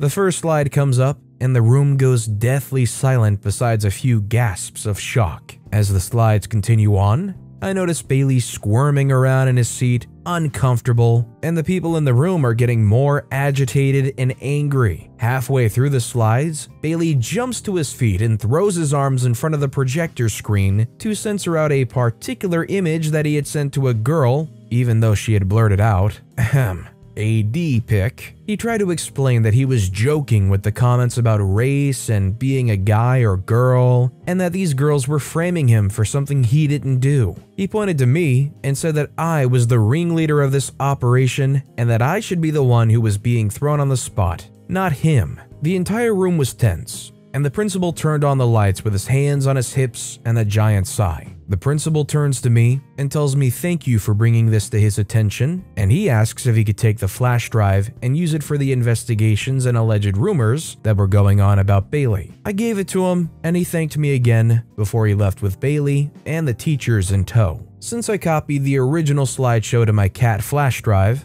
I sent the PowerPoint to not only mutual friends at the school, but also to his mom and dad through Facebook. All of them were not only absolutely disgusted by his comments, but his family was extremely distraught, but thankful I brought this up to their attention. A few days later, the entire school was summoned to the gym for an announcement. Bailey was there with his parents on either side of him and his frail grandmother on the small stage we have set up for concerts and band productions. The slideshow is playing on repeat on a projector in the background for everyone to see. The principal said a few words about how harassment in any shape, form, or fashion would not be tolerated, and neither would sexism or any form of racist behavior or comments. The principal made Bailey apologize publicly to the school about his behavior and how he would never do it again. His parents were embarrassed, but they also apologized to the school and to the young ladies that he had harassed. His grandmother did not let him off so easily. She slapped his knee with her cane hard and started yelling at him for being so disgusting and such a disappointment to her and the rest of the family. Bailey started to cry on the stage as his mother and father tried to calm down his grandmother. Once everything calmed down, they were escorted off the property. He was suspended for the rest of the year for verbal harassment and racist comments. Later on in the same year, I found out that he tried to rob a grocery store and was now facing trial for battery, assault with a deadly weapon, and armed robbery. My friends and I all graduated happily, and I never saw Bailey again. I'm kind of curious what you guys think. Do you think this public display of what Bailey said, putting them up on stage with their family in front of the entire school, do you think that was the right thing to do or a good thing to do? Or do you think Bailey should have just gotten quietly expelled and totally removed from that system? Or maybe even something else? I'd like to know what you guys think in the comments down below. Our next story is by MindChaser05, entitled Family Trespasses, So We Total Their Car. So in our state, you can skin a deer in your yard as long as it's a bit out of sight. You don't have to, as law enforcement don't care much. Me and my grandpa go hunting every once in a while for whitetail, then we take it back and skin it, gut it, and all that. We had just got a nice buck and we had it registered. When you kill it, you have to make sure people know. So after we got back to our house, we set the deer up in our backyard away from the road. We figured we didn't want kids seeing what we were doing, so we could skin it, gut it, all the nice stuff. So we had it up on the line that we set up that went from our porch to a nearby tree. It was maybe 50 feet. Mind you, our house is a T kind of shape. One side's towards the road and the other side is away. We had it set away. So my grandpa gets his knife and we work the fur coat off. We don't hear anyone around until Entitled Kiddo says, "Whoa, what's that? So cool." I was shocked. Why in the heck was there a kid behind our house? The pelt was almost off, so we laid that over our Jeep bumper. Now my grandpa can't hear very well without his hearing aid, which he took out for a second because it was hurting his ear. I tug on grandpa's coat. He looks at me with a shrug. I motion for him to put his hearing aid in. He does. I try to tell them about Entitled Kiddo, but he must have run off. Now that Entitled Kiddo was gone, we continued. My grandpa sticks the knife in the deer and he slices it open. The guts go everywhere. My grandpa gets to cutting them out when Entitled Mom screams, "What are you doing?" Now, just for clarification, we have a fence and a private property sign up. Grandpa says, "Why are you back here? This is Entitled Mother jumps in, "Shut up with your devil chants." I say, "This is private property, we'll call the police." Entitled Mother looks a little scared but yells, "Shut up, my kid can be here." Mind you, her kid is behind her and he started crying. She said, "Look what you did, you made him cry." Me and my grandpa are baffled. But since we live in the country where there's no rhyme or reason to be out here, he grabs his shotgun. Grandpa does it like in the movies where he pulled up and slammed it down to pump it. I'm in awe because I've never seen someone do that. The Entitled Mother just took off. She took Entitled Kiddo by the arm and ran. Now you think she would be smart enough to stay away? No, she didn't. Now we're taking the guts away and she pulls up in her minivan behind our house. Mind you, this blocks our vehicle's path out. So since this is private property, we can block her vehicle since she's trespassing. My grandpa signals me to put out some cinder blocks behind her vehicle and tires. Now she honks her horn like she just found out what a goose is and is trying to act like one. She keeps going and all the while she's smiling. Since our house is a giant T, I walk around and grab some cinder blocks from the front. I sneak a peek at her vehicle. It's like a freaking clown car. Entitled Mother gets out, then Entitled Father, then Entitled Kid, and then 3 goddarn others. My grandpa noticed them get out and stops what he's doing. I sneak behind her vehicle once they all get out. I lay 4 down behind her tires and stack some.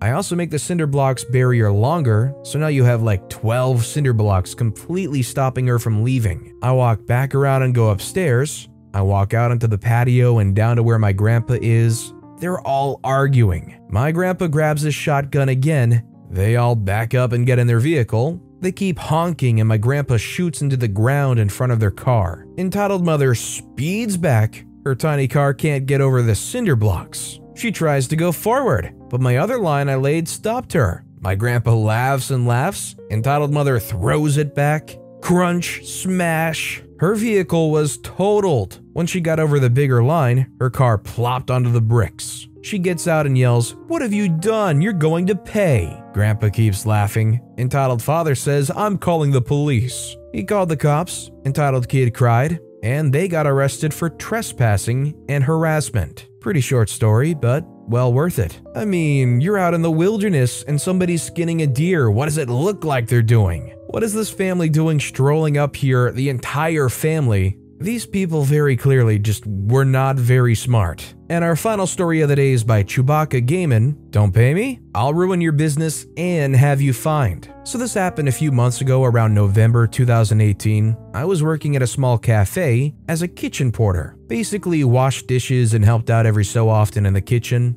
Anyway, I was supposed to be paid a week in hand, a week after I get paid. As an 18-year-old in college at the moment, I was more than happy getting about 50 pounds a week for a few hours of honestly easy work. One week, I didn't get paid and asked my boss what was happening. And he just told me to bear with him as he had to do something quickly. I complied, and he asked me to cut up some chicken and veg whilst he had to quickly pop out. I go into the kitchen, opened the fridge that was supposed to be for chicken only and saw that it had a tray of just raw chicken sitting in blood with veg. Although I wasn't that involved in catering as much as I was a few years ago, I still knew this was disgusting and a clear breach of food safety. I quickly snapped a picture of everything that was just absolutely disgusting and against health and safety regulations, and took as many photos as I could. Somehow some of the photos got corrupted, so I only had 2 of them. Fast forward to the next week, and I asked my boss again when I was getting paid. This was getting close to Xmas, so I kinda needed the money for presents. He also owed me about 160 pounds at this point, as I did some overtime, and told me that if I came to see him on the Saturday coming up, was a Thursday at the time, then he'll be able to pay me then. I messaged him on Saturday asking where he was, and he just replied he'll be there in 5. 30 minutes pass, and he finally shows up and just gives me 50 pounds in cash and basically started to walk off. I asked him about the other 100 pounds, and basically he just said that the shop was being closed for some electrical reworks and that he'd be able to pay me then. Now, my mom walks past this cafe on her way back from work and taking my sister to hockey training. And every time she did, she saw the place open with a few people, not customers, just chilling. She tells me, and I'm annoyed. So I plot. My mate just suggests jokingly to put a brick through his windows and then ask for the money, or to just report him to both environmental health and the tax man, as he was paying me in cash, no wage slip. Basically, he was paying me illegally and tax-free. I couldn't go to the tax man as I'd be screwing myself over too, but I like the idea of environmental health. Still had those pics. I make a report and receive a response basically saying how they'd look into it and that they were grateful as this was actually the second store he owned that has been reported. The first one was closed but not told why. A week or so passes and basically the shop is never opened, and my mate looked into the charges that we knew he'd get along with any others that he may get. Needless to say, it's most likely more than a 100 quid. Yeah, the guy deserved every bit of this nuclear revenge. Not only were they illegally paying their people and stiffing them to boot, honestly if he was paying the people it wouldn't really bother me, but not only that, they were endangering anybody that remotely ate at that place because of terrible cross-contamination. There's basic rules about like raw stuff not being near or above cooked stuff or whatever, but this is just like vegetables in the same tray as the raw chicken in the raw chicken's blood. It's like holy moly, that place was bound to get shut down. My performance review that became my manager's performance review. I was the top salesperson by a large margin at a location that was vastly underperforming. I was working with a business-to-business sales company. We sold services to companies basically, and this company had managed to hire the most incompetent, lazy, and jealous sales manager I've ever come across. We were a team of 5 salespeople and a sales manager. All 5 of us salespeople hated our sales manager for various reasons, but we liked her personally. I was the top salesperson of the team. I was sitting at 170% of my yearly objective and was well on my way to President's Club. This is largely because I was the only salesperson on the team with real sales experience, and the sales manager was too incompetent to train a team. So my VP came down for our yearly performance reviews, and I was called in first. It was my VP and Mrs. B, short for witch. I was expecting a positive performance review. Right off the bat, Mrs. B hits me with, "OP, you know our location hasn't been performing at objective for a number of years, and we suspect this is because salespeople are misrepresenting their daily work." I'm taken aback. "OP, I don't think you're actually doing what you say you're doing in your CRM. This is something that could get you fired." I looked at Mrs. B and I said, "Really?" She said, "Yeah." I hit her back with, "I'm shocked you decided to go this route." Mrs. B with a confident smile said, "We gotta do what it takes to get this location on objective." I said, "Alright, let's play a game. Mrs. B, pick a day, any day in the CRM, and let me prove to you that I went to all my appointments and did all my stops as recorded." "Well, OP, I'm not saying you never go in the field. I just think some days you stay at home and put in BS notes in the CRM." I said, "Mrs. B, pick a day, any day. Pick a day you think I lied about my sales activities." So Mrs. B picks a day. Now I'm smiling ear to ear and I'm freaking heated right now. I notice the VP smiling at me and his head is slanted to one side. I suspected he knew Mrs. B was about to get absolutely freaking owned, and he was right. So she gives me the day, and I turn to VP. Mr. VP, are you aware of how Android phones work? VP responds, enlighten me. I said, by default, Android has location services turned on. And in fact, Google will track where you went and when. Naturally, I carry my phone everywhere, so let's compare what Google says I did that day to what my CRM says. So I pull up my Google location services for that day, and surprise, surprise, is a match. Mrs. B is obviously very concerned at this point. I said, I'm actually quite enjoying this performance review. Let's pick another day, Mrs. B. Mrs. B fires back, we don't need to do that. I turn to the VP and say, Mr. VP, would you mind picking a day? He says, sure, what about XYZ? He pulls up my CRM. I pull my location services for that day. Guess what? It's a match. I then get ready to pull out the big guns. Mr. VP, do you remember company XYZ with a contract value of excess of $1 million that we lost recently? They say, yes, OP, I remember. Apparently our competitor won them over on price. We can't win them all. I say, Mr. VP, here's an email from their VP basically stating that they've decided to not go with us for our failure to provide 3 samples for them to decide on which product worked best for them. They say, OP, can you forward that to me? Sure, not a problem, Mr. VP. Forward it over. I say, Mr. VP, while I'm at this, let me forward you over several email chains before this where I clearly asked Mrs. B to order those samples. In fact, in those very same email chains, she confirmed that she had in fact ordered the sample. He asked me to forward those emails, so I did. Now, Mr. VP, I have one more thing I'd like to bring to your attention. Do you mind if I step outside for a minute so I can show you? He said, sure. I need to have a talk with Mrs. B anyway. Now, I need to mention that several years prior to this, a general manager at another location assaulted a woman. The company was sued and lost a lot of money because of this. Since this incident, the company put in a very clear-cut policy. No relations between management and people who work for them. It's immediate termination for the manager. Now, another sales consultant in the office was named Joe. Joe was a married man with 2 beautiful kids, and Mrs. B had the hots for him. She tried to hook up with him multiple times, twice on text. Joe and I had talked about if he should report this transgression. I walked into the sales office and said, Joe, I think it's time we get a new sales manager. You got those texts? He looks at me and goes, is today going to be the day? I said, today is going to be the day. All the sales staff knew what was going on. The mood in the office was lifted. Joe and I begin walking back to the conference room when the location manager, who was not part of the performance review, saw Joe and I, and he asked, what's going on? Joe said, you're going to need to hire a new sales manager soon. Location manager was confused. He said he's coming into the meeting. We said, fine. I knocked on the door. Mr. VP said, come on in. So I did. There we stood, Joe, myself, and the location manager. Mrs. B knew exactly what was about to happen. We all took our seats, and I asked the VP, Mr. VP, I just want to clarify a company policy. They say, sure. I say, is it true that if a manager tried to engage in a sexual relationship with a direct report, that it's immediate termination for that manager? Mr. VP sits up straight,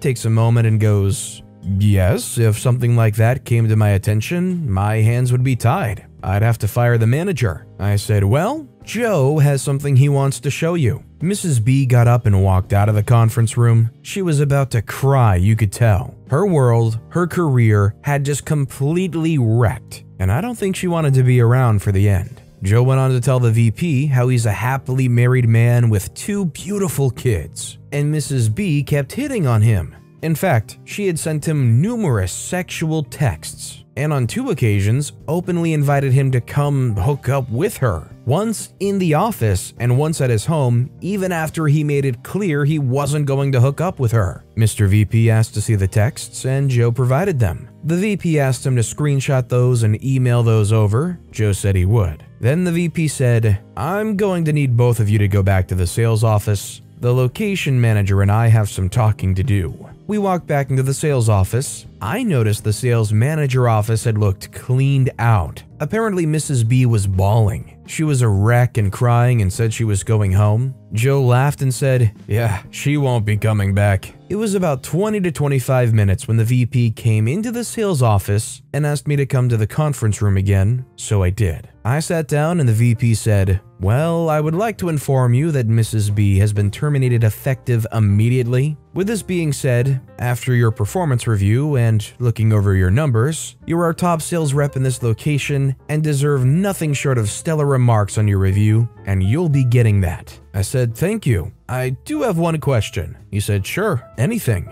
I asked, "How do I apply for the new sales manager job that just opened up?" Mr. VP laughed and said, "You sure do like to strike while the iron's hot, don't you?" I said, "I do." He said he would let the location manager know and I'd be able to put in my application. I thanked him and he said, "No, thank you." In my 35 years of being in sales and sales management, that was by far the most interesting performance review I have ever witnessed. I did not end up getting promoted. I ended up quitting shortly after because they decided to not promote me and instead hired a guy with no sales experience to be our sales manager, and this rubbed me the wrong way. Also, our service department sucked and couldn't deliver on what I was selling, and another company offered me more money. If you were working at a place where you hated your manager and they had a very strict policy that said any manager should have no relations with any other employee or else it's immediate termination, and you had evidence of them attempting something like that, would you feel any remorse about reporting them and watching them get terminated on the spot? Or considering it's a manager you wouldn't have liked, would you just not care? Let me know what you guys think is the right thing and what you would do in the comments down below.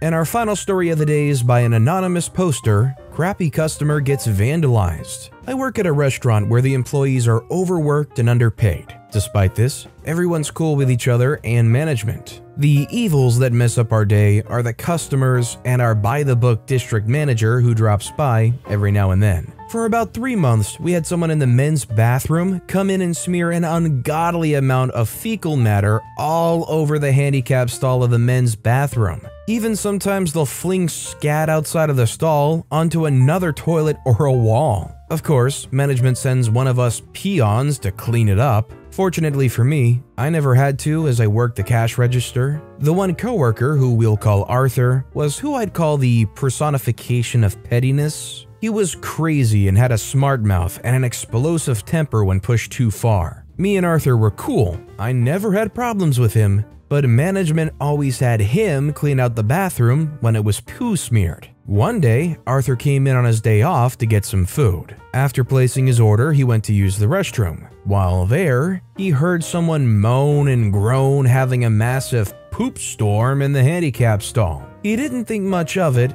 even when he smelled that god-awful scent. An older gentleman around 50 exited the stall. Arthur came out and noticed the smell was even stronger than before. Curious, he peeked into the stall and noticed the poop smears all over the place. Infuriated, he asked the old man if he had done that and why would he even. The old guy said with a scat-eating grin, "Look, I don't care. I just want to ruin some poor freaker's day." Arthur was set the freak off, as he was that poor freaker. Initially, Arthur wanted to clock the guy right then and there, but in his own words, time slowed down around him and all he saw was red. Arthur didn't say anything to the man. Instead, he washed his hands and sat back down waiting for his food. He sat on the opposite end of the restaurant, but the location provided an overview of the entire floor. He could see the old guy at his booth munching away like nothing happened. Of course, someone complained that there was poop smeared all over, and one of the other employees that Arthur was cool with had to go clean up the mess. Arthur caught the old guy looking on at the situation and grinning to himself. Seeing that, Arthur thought the man needed to be taught a hard and hurtful lesson. The old guy finished his food and drove home. Little did he know that Arthur was following him.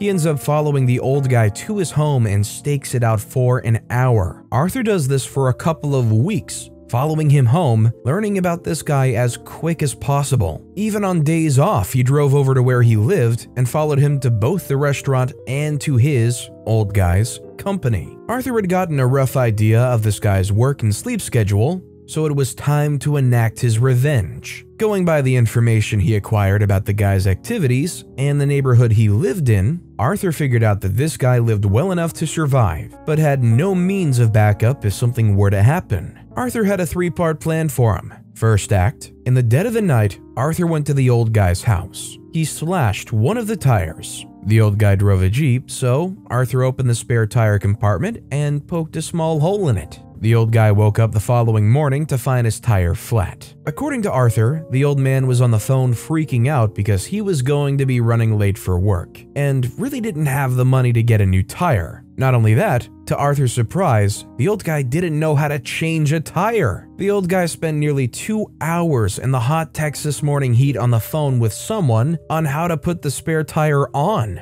This is important for later in this act. At this point, Arthur's foaming at the mouth with excitement. The old guy drove on the spare to work, only to find out that afternoon that the spare went flat. Even more frustrated, the old man drives the car to a nearby auto shop to get both tires serviced. Later that night, this time, Arthur slashed 3 out of 4 of his tires. Remember when old guy was on the phone getting instructions on how to get his tire fixed? Well, before that, he had called his car insurance company to get someone to come out and fix his tire. He was very loud, and the gist of the conversation was that the insurance company wouldn't come out and fix his tire and couldn't get them insured because all 4 tires weren't blown out. They said it would be easier and less expensive to just change the tire himself and get another. So later that night, Arthur slashed the other 3 tires, save for the new one. Arthur wasn't there the following morning, but he knew that the old guy surely had a meltdown. That, and he didn't show up to the restaurant for a month. Second act, piggybacking on the first act,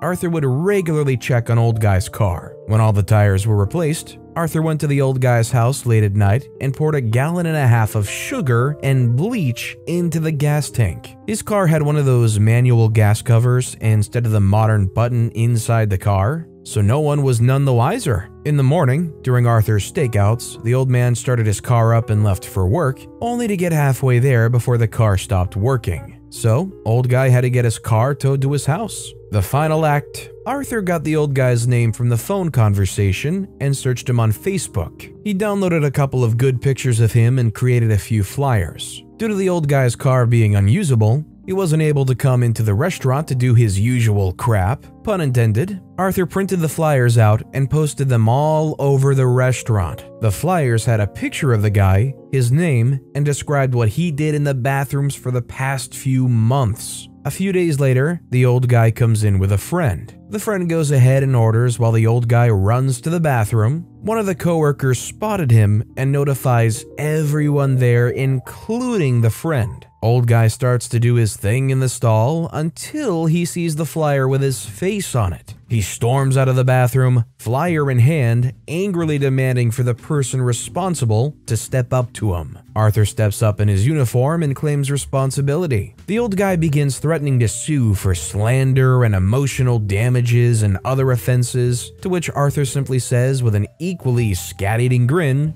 "Look, I don't care. I just want to ruin some poor freaker's day." Old guy's soul momentarily leaves his body as he realizes that the same guy he confessed his crime 2 weeks ago was one of the employees. The managers arrive and ban the old guy from the restaurant. The old guy threatens to ram his car into the windows, to which Arthur says, "Is your car a unicycle? Better check your tires, you poor freaker." Old guy then realizes that Arthur was behind the attacks. Banned from the restaurant, no hard evidence of Arthur's vandalism, and extreme embarrassment, old guy decides to bow out. Haven't seen or heard from him since. Unfortunately, fast forward a month and 2 nights ago, Arthur got arrested from fighting an off-duty officer at a convenience store. This story was a roller coaster and insane, like the lengths Arthur went to. All that, and they pulled all of it off, and then at the very end, OP's like, yeah, they went and fought an off-duty officer, so they got arrested. Considering all the stuff Arthur did in this story, it's somehow both an absolute surprise that they fought that officer at a convenience store, yet actually just makes so much sense.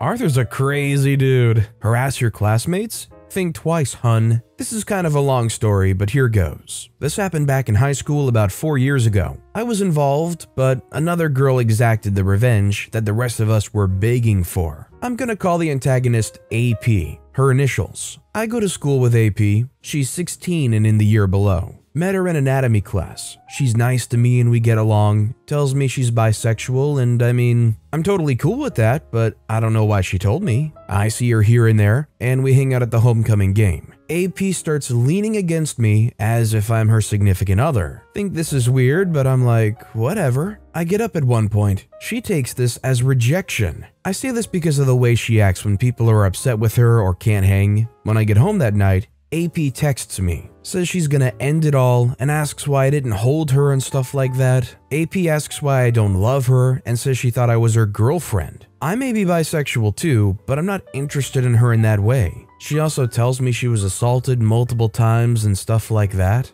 She only ever said she was assaulted in the past when she felt rejected. I feel bad for her and tell her I'm sorry if I hurt her feelings, but I'm still weirded out by her behavior. Hang out with her more, and she keeps leaning on me, hugging me, and putting her hands on me. Same routine every time. I reject her, she threatens ending it all, and I apologize when really I'm trying to get her away from me. Cue the final straw. I'm in anatomy class one day, and she touches my butt, like dead center. I jump and turn to her, I get up in her face and I tell her, "Don't ever freaking do that again." At this point, I'm about to flip out. I know it's not the worst thing that could have happened, but I feel violated and I hope to God no one saw her do that to me. Now, I have never said anything like this to anyone, but this had gone on for a few months and I was on edge. Didn't speak to her for a while. You may be wondering, didn't she say something to a teacher? Yes, I told my teacher and a counselor that she was harassing me, sending me photos, touching me, threatening self-harm.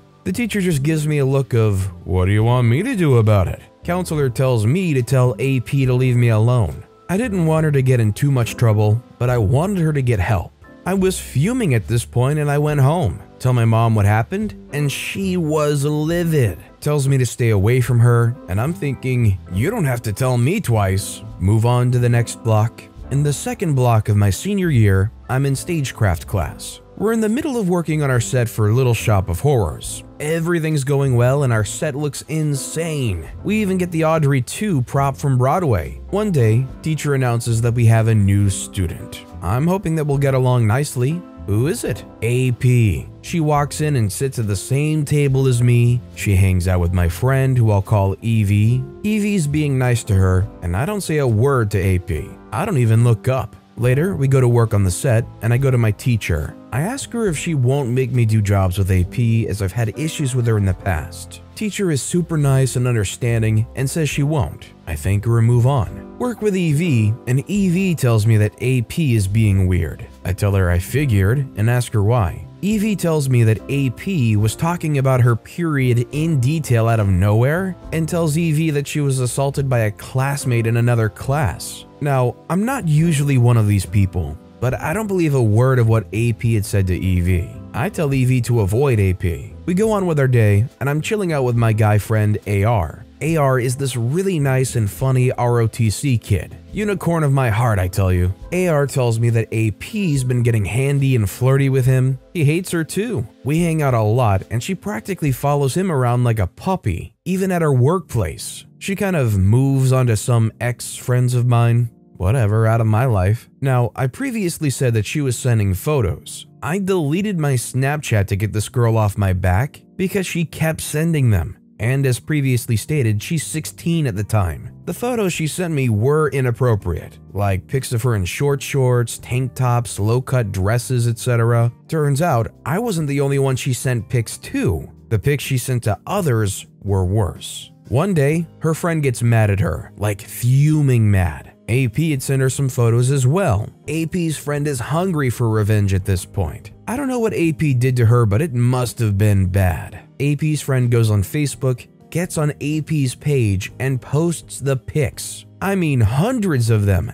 everywhere. Her friends and family see them, relationships ruined, she became an embarrassment. Now, I don't advocate this behavior at all, but this is why we don't harass people with photos and inappropriate sexual behavior. If AP's friend wanted revenge, that's on her. Short of going to the police in this situation, they kind of exhausted what they could. Talked to parents, talked to teachers, talked to counselors, none of them actually offered any help. Considering all the creepy and weird behavior AP put out towards a lot of people, do you feel bad for AP at all, knowing that all the unsolicited pictures she sent to people were pasted all over Facebook? Let me know down in the comments. And our final story of the day is by Captain Chronicle, Never Steal from a Mechanic. Okay, so I shared my little story to a few friends in a Discord and was told to share it with you fine people. This all happened a little over 10 years ago when I was just starting out on my mechanic career. It's a bit of a long read, but I believe it's worth the time. Due to the nature of the story, some parts and locations will be vague. Looking back now, I probably went a little too far at first, but apparently fate had other plans in the end. So to start off a little backstory, I grew up on a farm in the East Coast. Lots of hard work with no pay, and being from a less fortunate family, we never had much. Growing up this way helped me appreciate what little I had though. Once I was 16, I bought a car with a blown motor and rebuilt it while in auto class. I loved that car. While working for an auto parts store, my mother decided to move down south. Parents were divorced long ago, and since my stepmother was a total witch, druggie, ruined my father's business, that kind of witch, I decided to leave everything behind and move in with my mother a few states away a few months after turning 18. I barely had enough to get there. Once there, I helped pay the bills with my auto parts store job. For Christmas that year, Mom couldn't get me anything, we were barely getting by. So I scraped up enough to get myself a stereo for my car. A cheap one, but nice to 19-year-old me. And her, a gold-plated cross necklace she hung on her rearview mirror. She cried when I gave it to her, and still tears up when I talk about it. We lived in a trailer park surrounded by trees covered in Spanish moss, hidden from the main road and a few miles away from the nearest town. We knew our neighbors well, as there was only around 8 other trailers on the slot. Nice people, apart from the one that was next to us. I'll call him Chad. Chad was in the military and worked on a nearby base. He was also an MP. As such, he never cared when him or his buddies were being too loud at night, left trash everywhere and refused to clean it up, and generally was just a jerk to everyone. He even cussed out a 90-year-old lady for asking him to clean up the beer bottles him and his friends threw into her rose garden. The whole neighborhood hated Chad and his jerk friends. One spring, I blew a head gasket in my car, so I was in my little driveway parked next to my mom's car. Her boyfriend's truck was parked in front of the trailer, out of the way. Anyway, late one night as I was working on my car, Chad's buddies were making their drinking rounds, walking all over the park, throwing bottles everywhere, peeing on cars, being jerks. They saw me working on my car and came right over to make fun of me for being poor, not having a better car, still living with my mom at 19, everything. I tried to just ignore them since I was not a confrontational person. I asked them to let me be so I can get this done. To this, they just made a bit more fun of me and left when they realized they weren't getting a reaction from me. Later on, they all went into Chad's trailer and continued partying, so I packed up my tools and parts and took everything inside, ensured all our doors were locked, and went to bed. That morning, I woke up to all our car's doors opened and them ransacked. I was pissed. Missing was my stereo, my mom's gold cross, and her boyfriend's truck stereo. Was an expensive HUD style. We called the cops and they didn't want to do anything about it. As the donut patrol was talking to me saying, "This isn't worth the department's time," something in me snapped. I politely said, "Okay, I get it. We'll be sure to keep a watch out for next time then," and the cops left. I went inside and started thinking of how I was going to get even. No one will make my mom cry. So I went to Chad's door and asked him where our stuff was. He was hungover and I woke him up at 7 a.m. He was not happy, but let it slip that he doesn't know where his friends took it to. So I had him. I told him he has 24 hours and nothing will be done. He laughed it off and slammed the door in my face. It was on.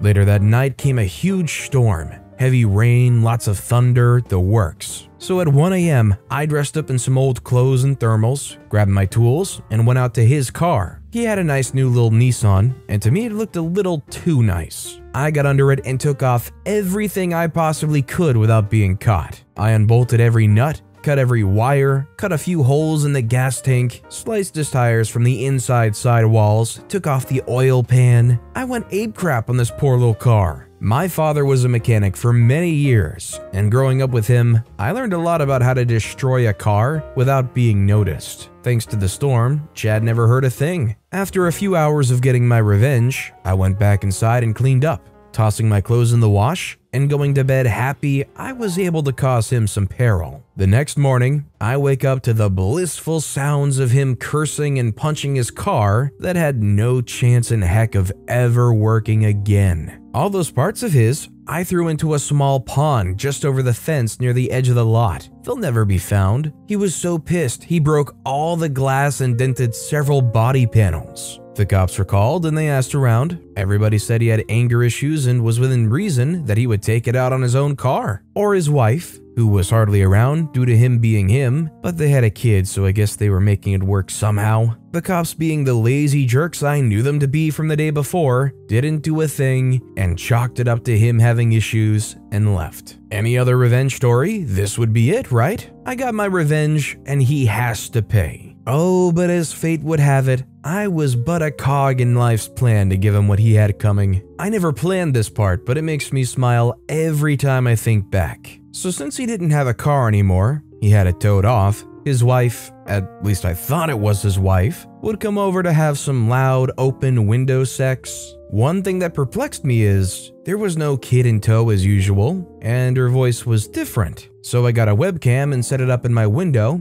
a perfect spot to see who was coming in and out and hear all the juicy bits of their lovemaking. Thing is, there were several different girls coming over when I was gone to work. Since old Chad didn't have a car now, he had to have his affairs do house calls apparently. After a little over a month, I compiled every girl, every raunchy sex section, and every front porch kiss goodbye into a folder and caught his wife bringing their son by when he was out one evening. I asked her to come in and I showed her the clips. She was livid. She was so pissed she called her dad and ordered a U-Haul. I helped her gather anything she said was hers, including a 55-inch TV. It was 2009, those were still very nice. The fridge, and even the washer and dryer. She gave me $100 for my time, hugged me, and thanked me over and over for letting her know just how much of a jerk he really is. That's when I told her he did me wrong too, and explained what had happened to me and my family. She was slack-jawed and called her dad again. She told me this wasn't over, and she felt so bad for us having to deal with them. An hour later, she came back with her dad, and he gave me another $200 and said he was very appreciative that someone did the right thing. He shook my hand, thanked me again,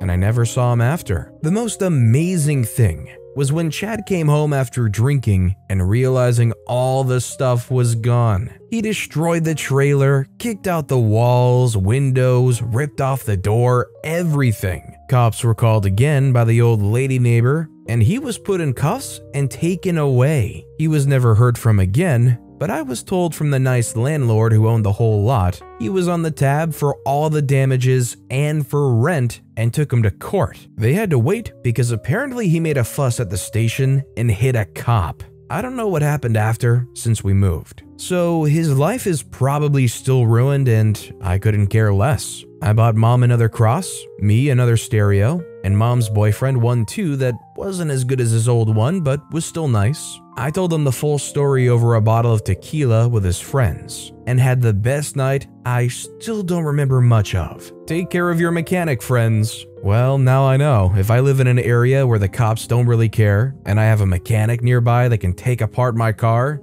better not go and double-cross them or be a jerk. Isn't it just sad, though, that both sides turning to the police because things were stolen and damaged and taken apart, and the cops look at it and go, yeah, we don't have the resources for that. Just try keeping an eye on it next time. Thanks, guys. I really appreciate it. That makes me feel so much better and helps with my problem. They kicked my friend's mom out, so we trashed their store and got it shut down. Okay, I realize this may sound terrible, but you have to read through the whole story. This happened about 15 years ago when I was living overseas. Now I'm in the US. Let's just say I used to live in a developing country back at the time. Me and my friend, let's call him Han, were driving around the city one night when he got a phone call from his older brother, let's call him Barry. The phone call, from what I was able to comprehend, was pretty intense. After Han hung up, he was pretty frustrated. He told me to drive over to the supermarket near his parents' house. I did. I asked Han what was wrong. He said it looks like Barry has gotten into a fight and that he needs our help. I told him let's go see what's going on. On our way to the supermarket, Han called a couple of our friends and told them to meet us there for extra support. I know how this may sound.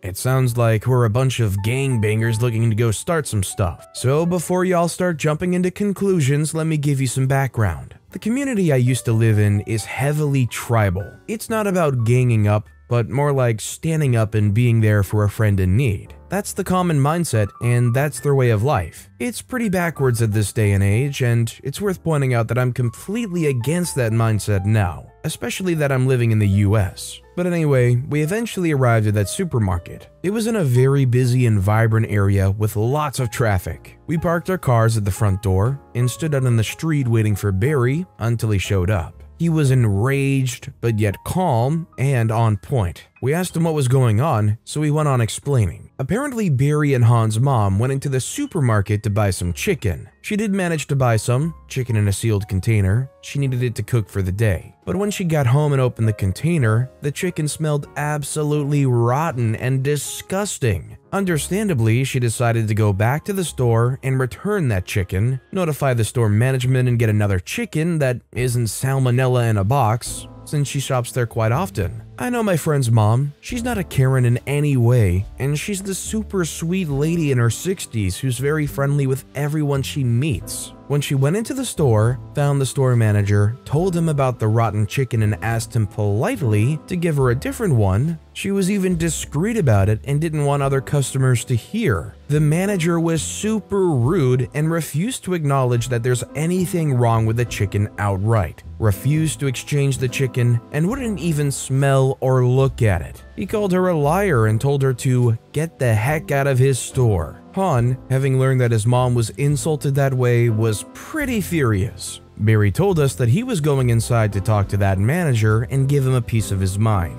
and that he wanted us to be there on standby in case things go down. We agreed and waited outside. Barry went in. We were looking at him through the glass door. We saw him speak to that manager with a clear understanding of how heated the conversation was getting. Basically, Barry asked the manager if he's the one who told his mom to get the heck out, and the manager says, yes, and you get the freak out too, and shoves him away. Now, a little background on Barry. He was feared. He's always been kind of problematic since he was little. He was never a bully, but he just never took crap from anybody ever. Now, while I don't agree with the way he handled things, I've always respected how he stands up for himself and for the people he cares about. It's worth mentioning that he's a lot more calm now. Within seconds of him going into the store, and after hearing how belligerent that manager was, Barry lost control over his rage, and we see him start throwing punches at that manager. Other employees joined in on the fight too, and all heck broke loose. Me, Han, and another friend of ours immediately jumped into the store.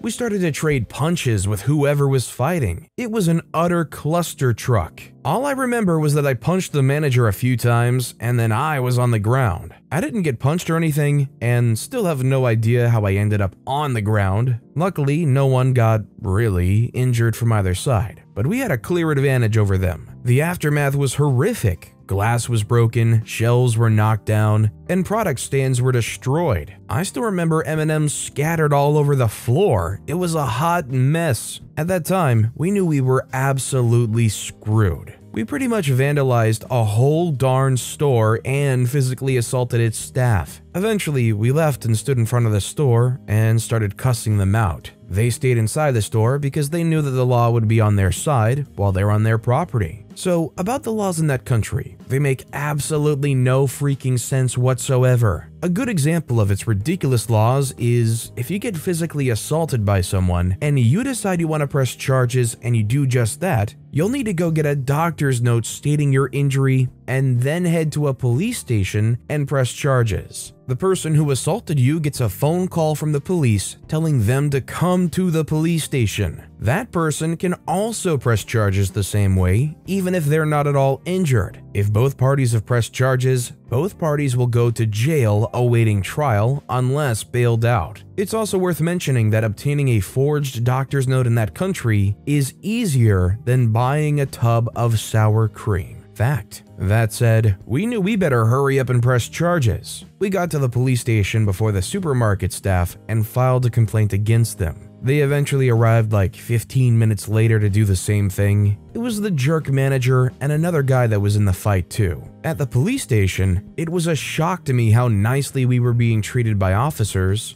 and how crappy they treated the supermarket staff. Like, what the freak is going on? Shouldn't we be in handcuffs right now? What I didn't know was this. While we were standing out the door cussing those guys out after the fight, Barry disappeared. He did meet us at the police station, but we didn't know what he was doing after the fight was over. Well, it turns out that while Barry was exiting the store after the fight, he started yelling, "My name is Barry so-and-so, and I'm not done freaking you up." Apparently, a passing by police patrol heard Barry yell at the top of his lungs and stopped to see what was going on. Out of sheer coincidence, one of the patrolling officers turned out to be a distant cousin of Barry. It's a small country, and he recognized his name while he was shouting it. He took Barry aside for a word and started asking him what was going on. Barry explained the entire story of how they insulted his mom after selling her bad chicken and refusing to admit any wrongdoing. The officer also turned out to be an on-duty health and safety inspector. He then took it personal and assured Barry that he'll take care of it. Anyway, back to the police station.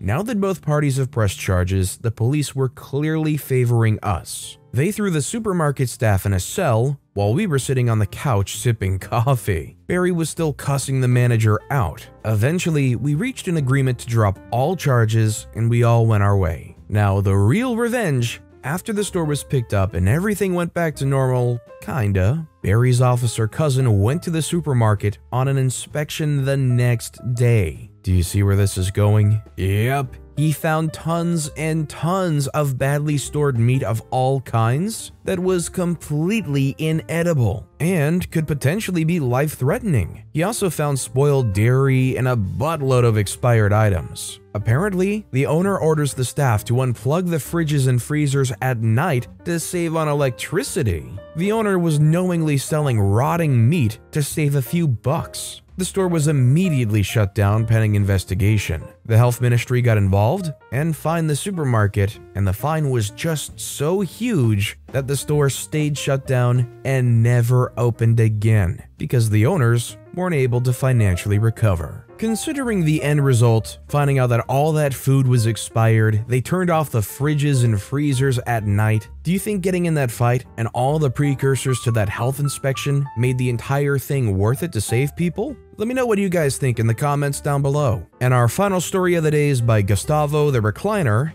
Was told this belonged here. Witch tries to destroy my orchard, I destroy her life. Well, let's start a few years in the past. My great-grandparents planted an orchard. It's now at least 120 years old. My grandparents and my parents were really proud of the peach trees growing in it and did their best to keep them in good health and well. We always threw a big party when the peaches were ready to be harvested and invited all of our friends and neighbors to it. I loved those parties. The neighbors on the property to the south of our orchard were particularly fond of our peaches. They were a bunch of fine old people, and me and the old man Sam were pretty good friends. He taught me a lot about woodworking with hand tools only, and we had some great evenings in his workshop, and we finished many a good whiskey in there together. In return, he got a lot of fine peaches, marmalade, homemade peach liquor, etc. Sadly, he died a good 10 years ago. Cancer's a real jerk. His wife followed soon after. Many suspected it was of a broken heart. They had no kids, so all of their property was left to the state, except his tools and whiskey collection, which he had gifted me a few weeks before he died. In comes Karen. The name speaks for itself. Haircut, attitude, witchiness, the whole deal. She bought the property of my late neighbors. We hadn't had the kind of money to buy it at that time, as we'd met some dire straits the years before, and all of our savings were gone. The first thing she did before she actually moved in was to go around and make demands of the neighbors on the surrounding properties. When it was finally our turn to listen to her gibberish, she told us that we needed to remove half of the trees, as the leaves were blowing on our property. We told her in a polite way that we won't comply to her demands, as the orchard is a vital part of our family heritage, tradition, and life, and has been there for at least 120 years. She was pretty pissed, but did nothing for the time being. There's some things you need to know before I continue with this story. The workshop I mentioned before was situated right at the border to our property. It was a small, timber-framed building, at least 160 to 180 years old. The regulations in my state are pretty strict concerning old structures. Every structure over 100 years is protected, and you need a special permission to tear it down. Failing to get this permission can lead to a hefty fine. To get the permission to build a new building, it has to be up to code, and you have to ask your surrounding neighbors, and if they agree, you're good to go. Except there's one specialty in my county. You have to keep a certain distance to the border of the property to allow emergency services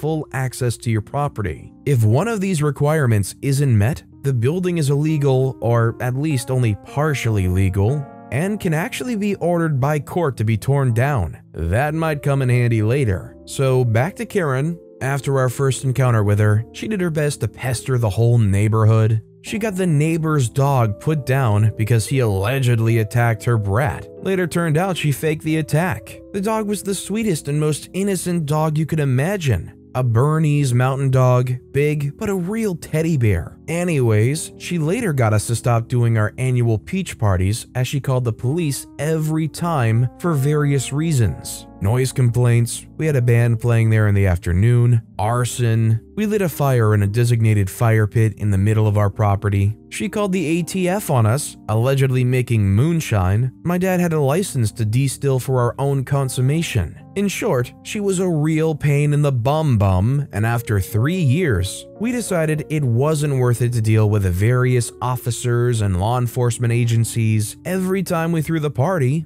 and we decided to quit. After she had reached this goal, she resorted to pestering us to remove the orchard. We didn't cave in, and some things started to get really fishy. Somehow the tires of our trucks got slashed, eggs got thrown on our farmhouse. Our cat disappeared and surfaced a few days later in pretty rough condition. It looked like somebody had tried to cut his tail off. Don't worry, he healed up completely, but we actually couldn't prove that she did all that. Then came the day she made her biggest mistake. She had a company come in sort of a secret operation and tear down the old woodworking workshop overnight. 2 days later, they started building a big garage/recreational center/house right where the shop was. But she missed one fine detail, which got pretty important later on. She didn't ask for our permission, nor for the neighbors. A short while after, the trees right next to our property started to get sick. The leaves turned brown in the middle of summer, and the branches started to die. We lost 4 trees before we figured out the cause. Somebody had driven long copper nails into them.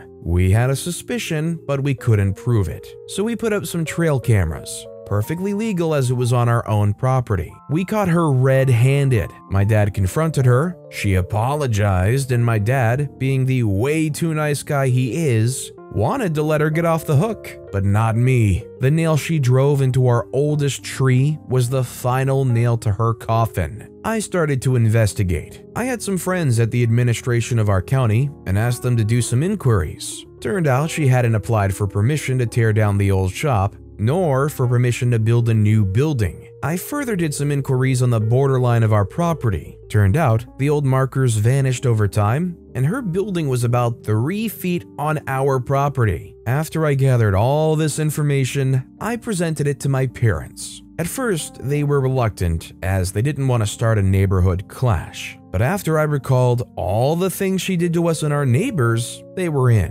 So let the games begin. First, we called the authorities on her for tearing down a protected building and presented them with all the evidence we gathered. Then, we called the building authorities on her for building a building without permission, not up to code, and not only didn't she keep the required distance to the property border, she also built on our property without our permission. Long story short, turned out the workshop hasn't only been protected because of its age, but also because it was a historical landmark, which played a vital role in a conflict back in the 1860s. She got sued for this and had to pay a fine of an equivalent of about $150,000. She further had to demolish her newly built building, costing an additional $50,000, got fined for this too, about $83,000, and had to rebuild the workshop on her own expense, which was another whopping $154,000, as it had to be period correct up to the smallest detail, meaning it had to be built with the correct materials, with hand tools only, and to the correct dimensions. As you can imagine, paying professionals to build quite a large timber-framed building only by hand gets pretty expensive pretty fast. So all in all, it cost her an equivalent of $437,000 plus further expenses as lawyers, etc. This caused her to go bankrupt, so she had to sell the property in the end, which my parents bought, by the way. Last I heard of her was that she moved back to the big city. I'm sorry, but if you're gonna move out somewhere more rural, a place that's a lot more discreet, a place with trees nearby,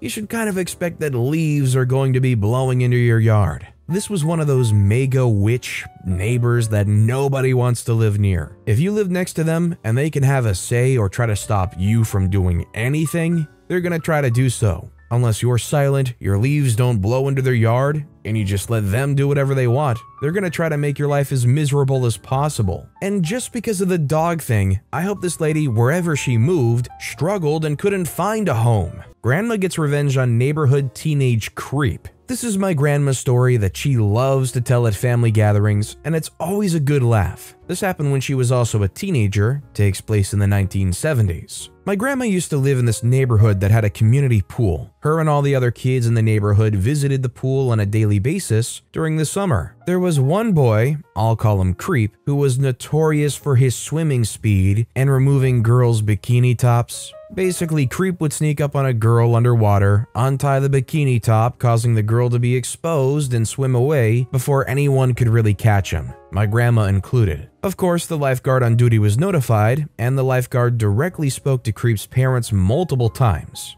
But they never did anything about Creep and always brushed it off. I'm assuming the lifeguard couldn't stop Creep from showing up to the pool or something like that, since it was a repeated offense. Since nothing was done about Creep, my grandma decided to take her revenge into her own hands. My grandma's nails were, and still are, very strong and healthy. One night, she sat in her bedroom and carefully filed all of her nails to a sharp point. The next day, everyone was at the pool as usual. My grandma was in the water and strolling around. She purposely held her hands above the water so her nails remained hard and dry, and waited. Sure enough, Creep saw a back turn to him and thought this was another target for his creepy prank. He swam up to her underwater, unknowing that my grandmother was watching him from the corner of her eye. And when her bikini top fell down, she lunged after Creep while he was just about to swim away and raked all of her claws down Creep's wet and soft back. Creep screamed as blood began spreading in the water around them. He scrambled to the pool edge and was frantically trying to get out of the water, and according to my grandma, she said it looked like he was attacked by a wild cat, to which my family jokingly says he was. Everyone in the pool had to evacuate for obvious reasons. Either later that day or the next day, Creep's parents stormed to the pool and wail about pressing charges against my grandma. The lifeguard simply responded with a reminder about Creep's behavior and warned that he would also go to the police to be a witness. My great-grandmother was also there and threatened with a lawsuit of sexual harassment against Creep's parents. Needless to say, Creep never returned to the pool after that. My grandma says she feels bad about probably permanently scarring Creep, but that's about it. Do you think that, considering the creep's actions, that the grandma should feel guilty about what they did? Or do you think the creep deserved every ounce of what they got? Let me know what you think in the comments down below. Our next story is by Gustavson. A coworker stole other people's lunchboxes and almost dies. Post-year 2008 subprime crisis. Situation: third world country. The IT sector was very affected after the subprime crisis. I got a job as a developer in a place with horrible rules, treatment of staff, and very ugly workplace in general. And on top of that, allowed smoking inside the offices without ventilation. But I had to pay the bills. The pay was so bad that it was normal for many people to do small thefts, like papers, pens, notebooks, etc. But one thing they warned me when I came in was that I should never leave anything to eat in the fridge because someone else was going to eat it. There were a couple of booby traps with soft drinks with laxatives or similar, but as I found out later, someone left a lunchbox with food, saying that the food was poisoned with rat poison. Someone ate that food, and it turns out that already had rat poison. This woman had almost died from internal bleeding and ended up with serious long-term damages in her digestive system, destroyed kidneys, and compromised liver. How did I find out? When the police came and questioned us all in a brutal way. I was cleared, but it was not pleasant. And they never, as far as I know, found the culprit. A month or two later, I found a better job.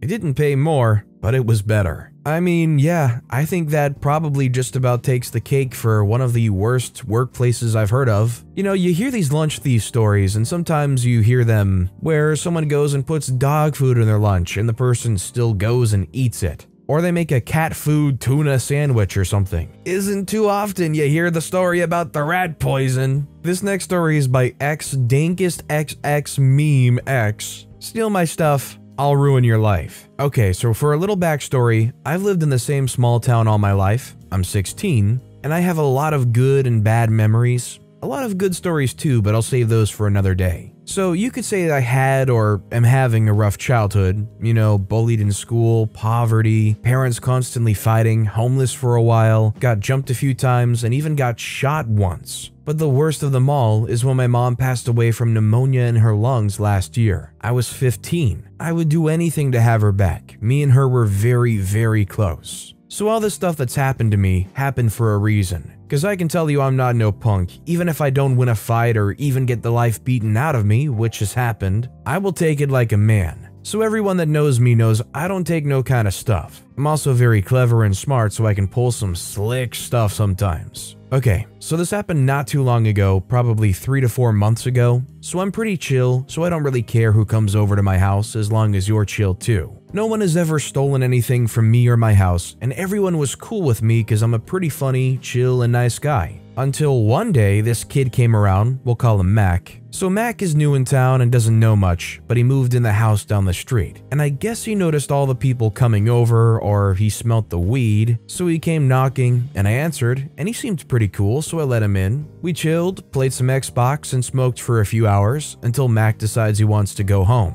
So of course, my high self didn't notice anything went missing until my best friend asked if he could hit my vape. I say sure, go grab it. And sure enough, it was freaking gone. And I knew it was Mac because everyone else in the house I've known since elementary or was family, and I trusted them with my life. I also have really bad OCD, so I know where I put my stuff. But before I start to run down to his house, I check around to see if anything else was missing. Turns out he somehow managed to steal both my vapes, my pack of cigarettes, a lot of my weed, and my phone, which I give him props for because neither did me or my 3 other friends notice it happen. So I practically flew out the front door. I don't even know if I touched the yard. I think I cleared the witch, but all I know is I ran fast to his house. I only knew where he lived because I saw him moving in while I was riding around on my bike. His house was only a block or 2 away, but I felt like I teleported there. I banged on his door like a freaking cop, and of course, there was no answer, so I couldn't really do much. I wasn't gonna call the cops. What am I supposed to tell them? He stole my weed and cigarettes?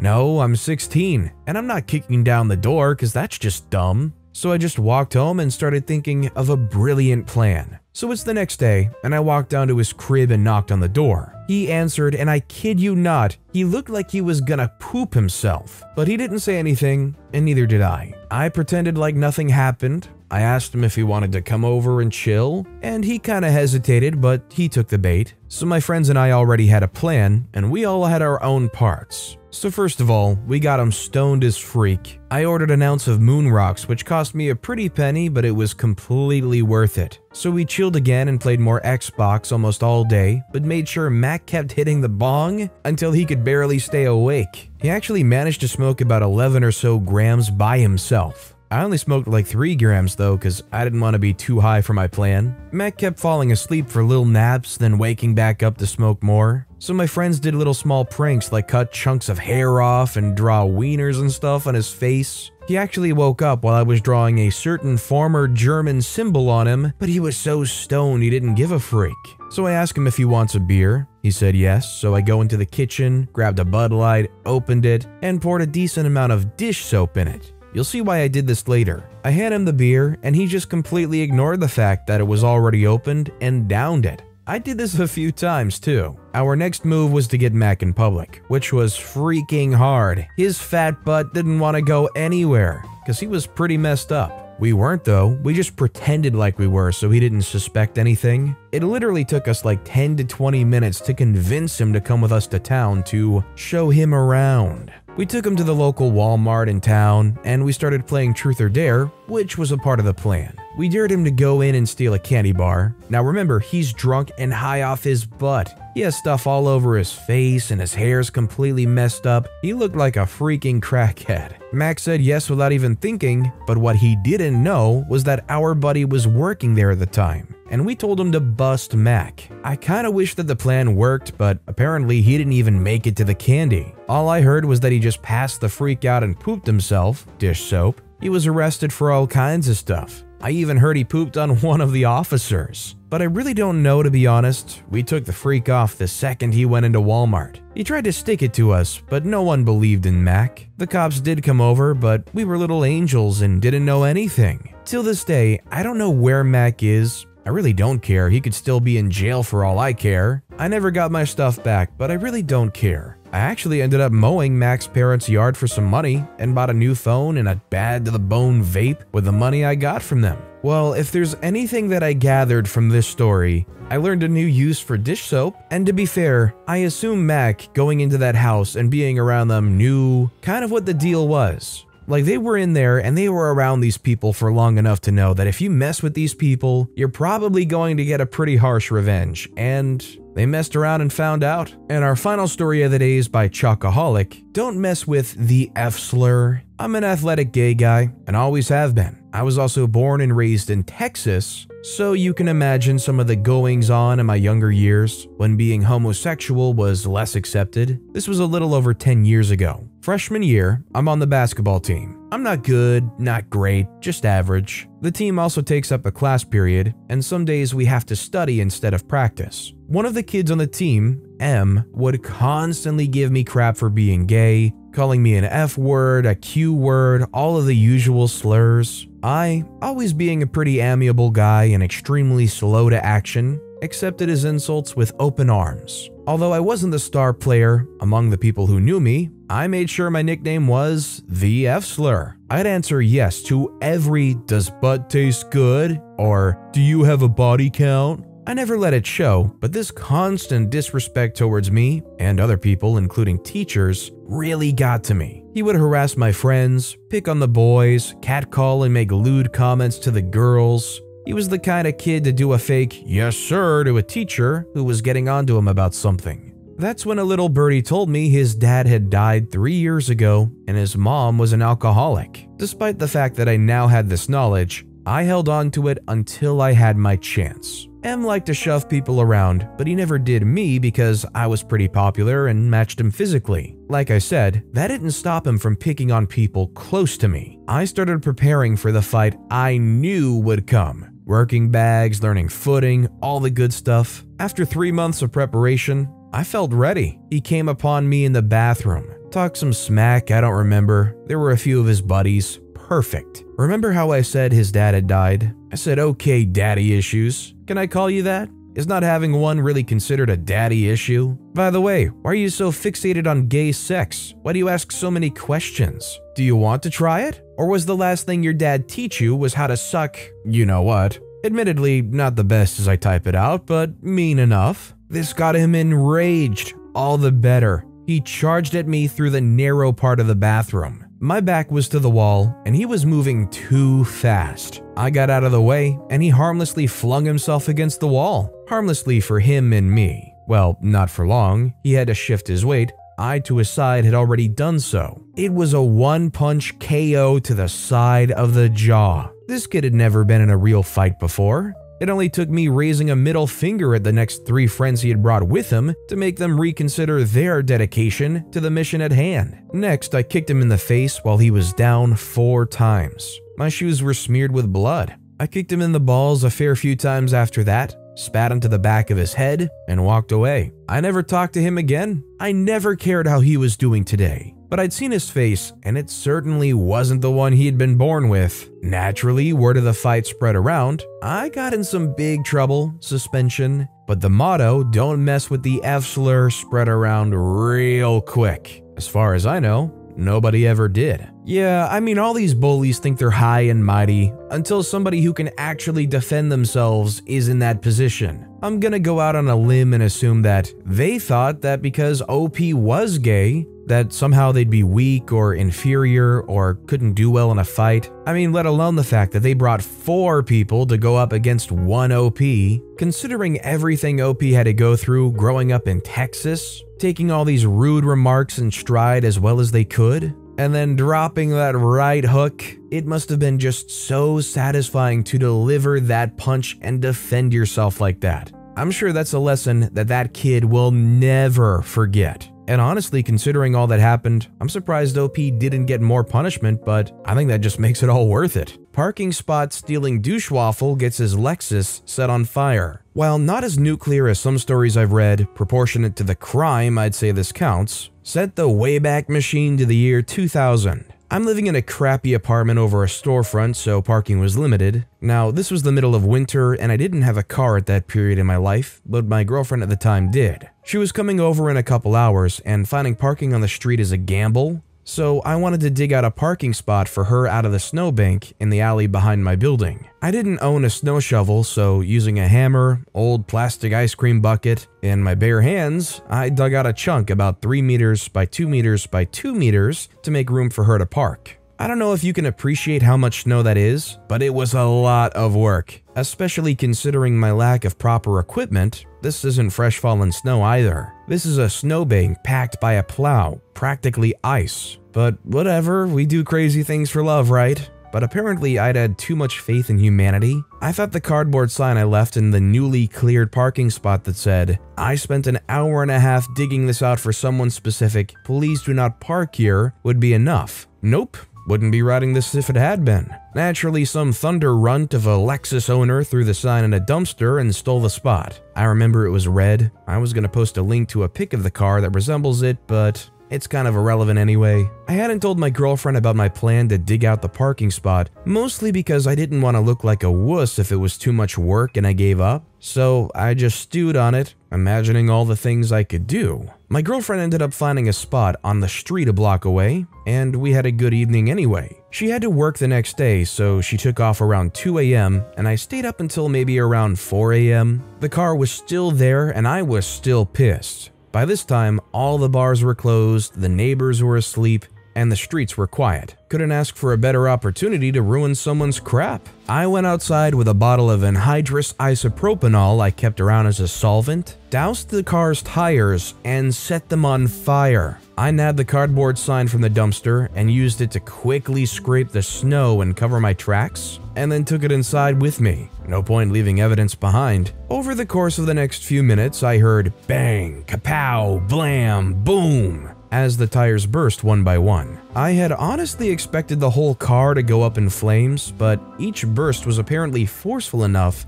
to put out each individual tire, as well as blast out a sizable divot in the snowpack. Nothing happened until the next day, but police were eventually called. They were knocking on doors, asking if anyone saw something. Nope, sorry, must have slept right through it. Good luck, officer. Hope you catch the guy. I turned on my police scanner to keep tabs on things, mostly out of fear of getting caught, but there were no witnesses, and I learned the owner only had liability insurance. What kind of idiot buys a Lexus but not full coverage? I would soon find out. When I went outside to survey my handiwork under the guise of taking out the trash and being a curious resident, oh man, yeah, that guy was gonna need to get his whole car resprayed. The car looked fine structurally, but I did probably more than $2,000 worth of cosmetic damage, not to mention needing 4 new tires. I also got a look at the guy who owned the car, and the image I created in my head of what a person would look like that would so unapologetically steal someone's hard work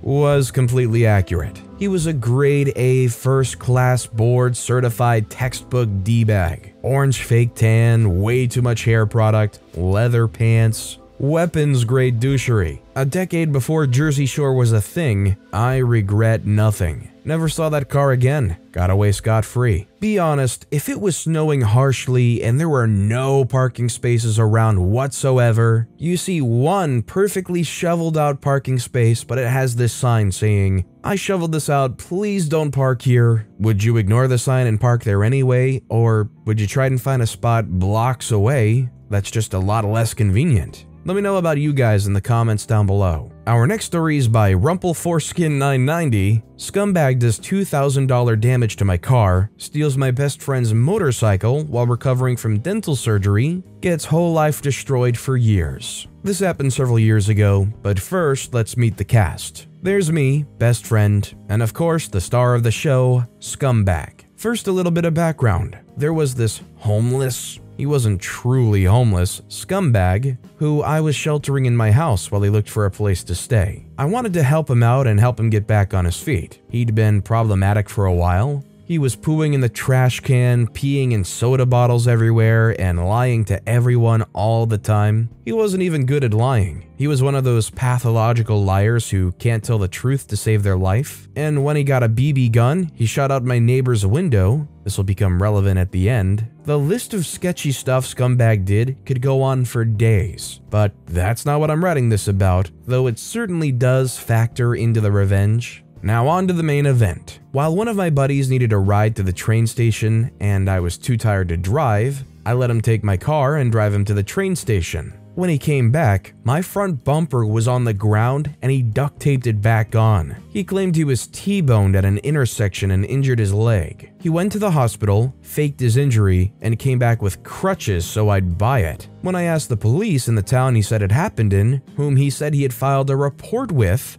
they told me no such event had been reported, and they had no clue what I was talking about. I later found out through my buddy who was in the car with him that he was doing donuts in a parking lot and hit a tree. So, shame on me for letting someone drive my car, I know. It was a very stupid decision on my part. The cost of repairing my car came out to be $2,000, and I couldn't get insurance to cover it, so the repairs came out of my pocket. So I gave him the benefit of the opportunity to make things right and said, "Alright, pay for the cost of repairs, and I'll forgive the transgression." He already had a minimum wage job, so I expected him to pay me every week until it was paid off. After 2 weeks, he stopped. So I took his PS3 and safe as collateral and said I'd give it back when he paid me back, and if he didn't, I'd sell it to cover the costs. A few weeks later, my best friend who was also staying with me had his wisdom teeth removed. He was in a ton of pain. That dental pain is the worst. Scumbag said he needed to go to the store. He let Scumbag take the bike to the grocery store, but after a while we became suspicious. He called saying the bike wouldn't start. I drove over to the store he said he was at,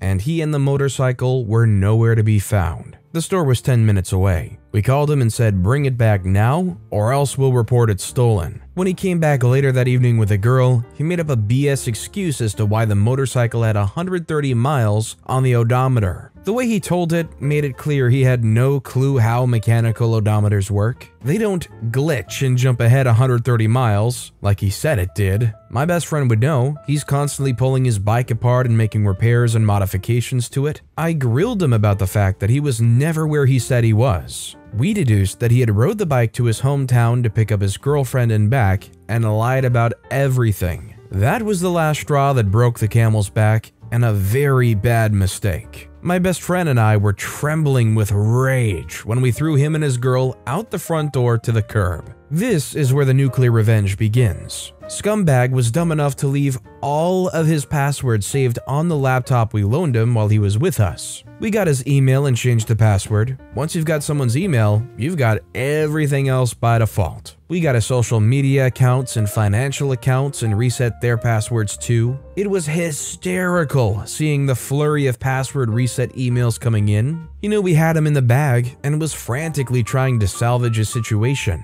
He had opened a bank account at the local bank to deposit his paychecks from his local cashier job while he was in the area. We emptied the whole thing for a total of $2,500. Imagine my shock. I kept the $2,000 from my car and gave the remaining $500 to best friend for his troubles and having my back. We then sold his PS3 on Craigslist and split that 50-50. We eventually opened his safe, and it was full of random papers and earbuds of no value, but it did have his debit card, and one of the papers had his PIN on it, which is how we emptied his bank account. In addition to that, while he's on the way out, I go to the store he was working at and tell his boss he won't be showing up this afternoon, and to consider him to be quit. I explained why. The manager was cool about it, but told me he can't take my word for it. In any event, he was never seen at that establishment again. So sooner or later, that manager was going to have to take my word for it. But we're not done yet. We still have a social life to destroy. We hijack his Facebook and make all of his friends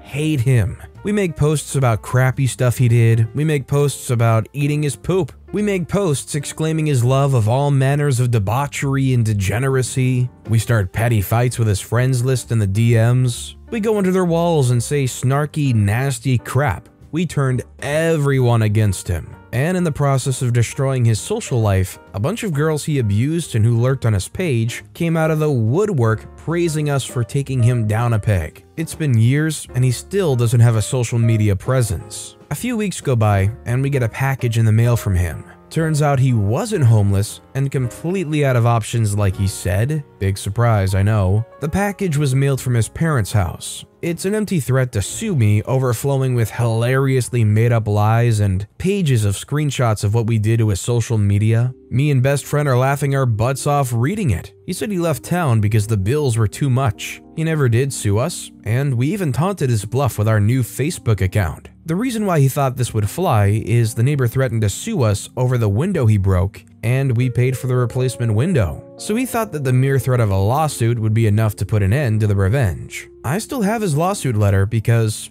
I like to read it for a good chuckle every now and then. I'm thinking of framing it on my wall as a trophy. Last I heard, he's completely destitute and has zero friends now that everyone knows how much of a terrible person he is. Even his parents got sick of his manipulative behavior. His girlfriend didn't take long to wise up and apologize to us. So what's the real lesson of the story? Protect the ever-loving crap out of your email because that's all anyone needs to gain access to everything else you do and completely ruin you. Also, don't save your passwords on the computers of the people you're screwing over. I mean, I have to agree, you do want to protect your email because that's kind of a central hub if you use that same email for everything. Social medias, bank accounts, credit monitoring, even potentially lower stuff like Amazon, fast food, Play Store, or iCloud. There's a lot of damage that somebody can do with your email. I'm definitely not going to say what OP did here was right because there was a lot done to this guy, but the guy was a lying, stealing jerk, so how sorry could you really feel for him? And our final story of the day is by Drumhead,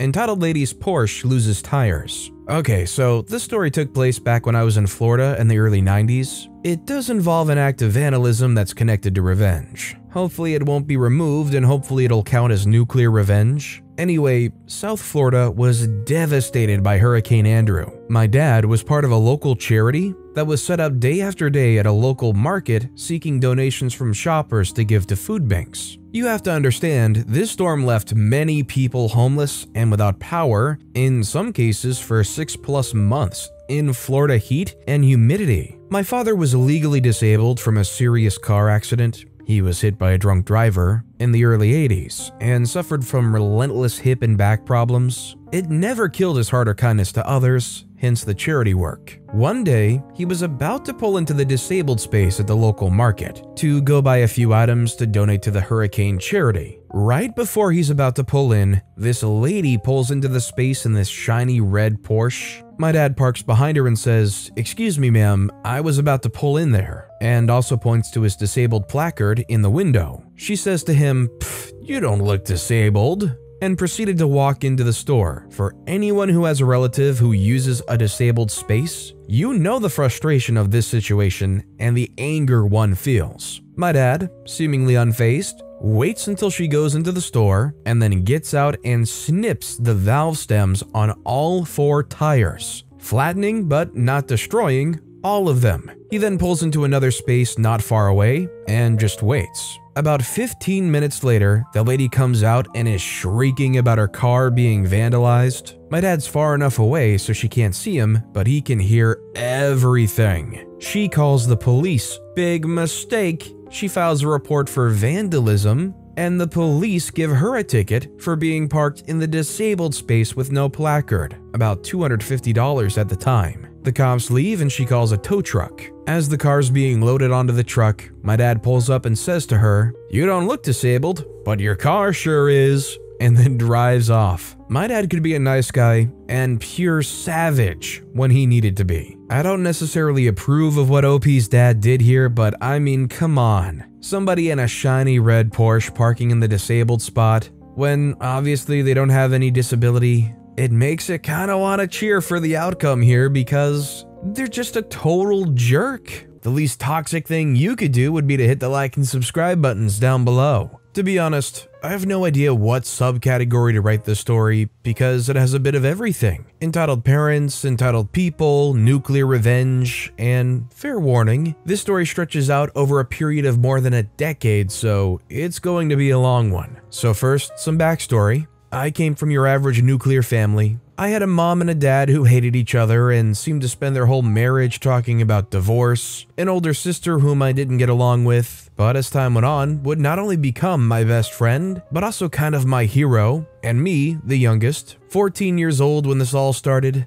Very relevant to the story, my dad, until losing his job only a few months ago, worked overseas most of my life and was only home 5 months of the year. So our tale begins with my mother succumbing from her long battle with cancer. She'd been hospitalized for quite some time, and I'll admit, those last few months, I had given up completely. I had hardly gone to see her. I just could not bring myself to see her rotting away in that hospital bed. My dad hadn't been much better than me, and the hero of the story had been my sister, the one who had never gotten along with my mother, who held her hand until the very end. None of this is vital to the story, but it was the point where my sister not only won my respect, but also became the one person whom I would grow to trust than any other. My dad, not so much. In fact, his life had hardly changed at all, and my mom's ashes had hardly been released, and he was overseas again, leaving me and my sister behind. Also worth mentioning at this time, my sister was no longer living at home, but was living with her fiancé. He later cheated on her, she broke the engagement, and he will therefore not feature in the story.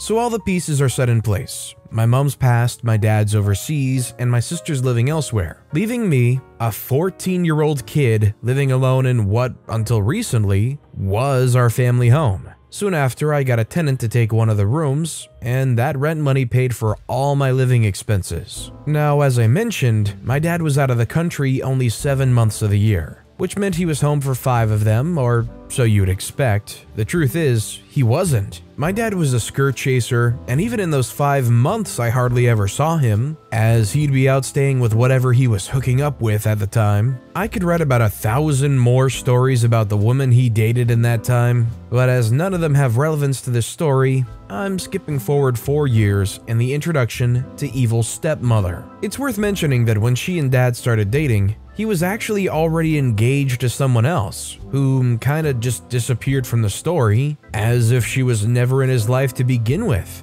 Evil stepmother was the wife of a deceased politician. I've never been able to figure out how much exactly he left her, but my estimate is somewhere between 15 and 20 million. Although neither my sister and I had any interest in money, her financial status was something of a relief, as my dad was pretty well off himself, so at the very least, we knew she wasn't a gold digger. So actually, when I first met her, she was lovely, polite, a good sense of humor, overall just a nice person to be around. And I was truly happy that my dad had finally found somebody who could make him happy. Skip forward another year, my sister was now engaged to a new guy and was starting to plan her wedding. My sister, being the angel that she is, even with a multi-millionaire father, never asked him to contribute a single penny to the wedding. What did she ask him? For him and evil stepmother to attend. He was her dad after all. Please note, even though I'm calling her evil stepmother, she wasn't officially our stepmother yet at this point. She had given the date to evil stepmother, who had kinda brushed it off and said they would try to attend, but they couldn't make any promises because it might interfere with their holiday plans. My sister was understandably distraught,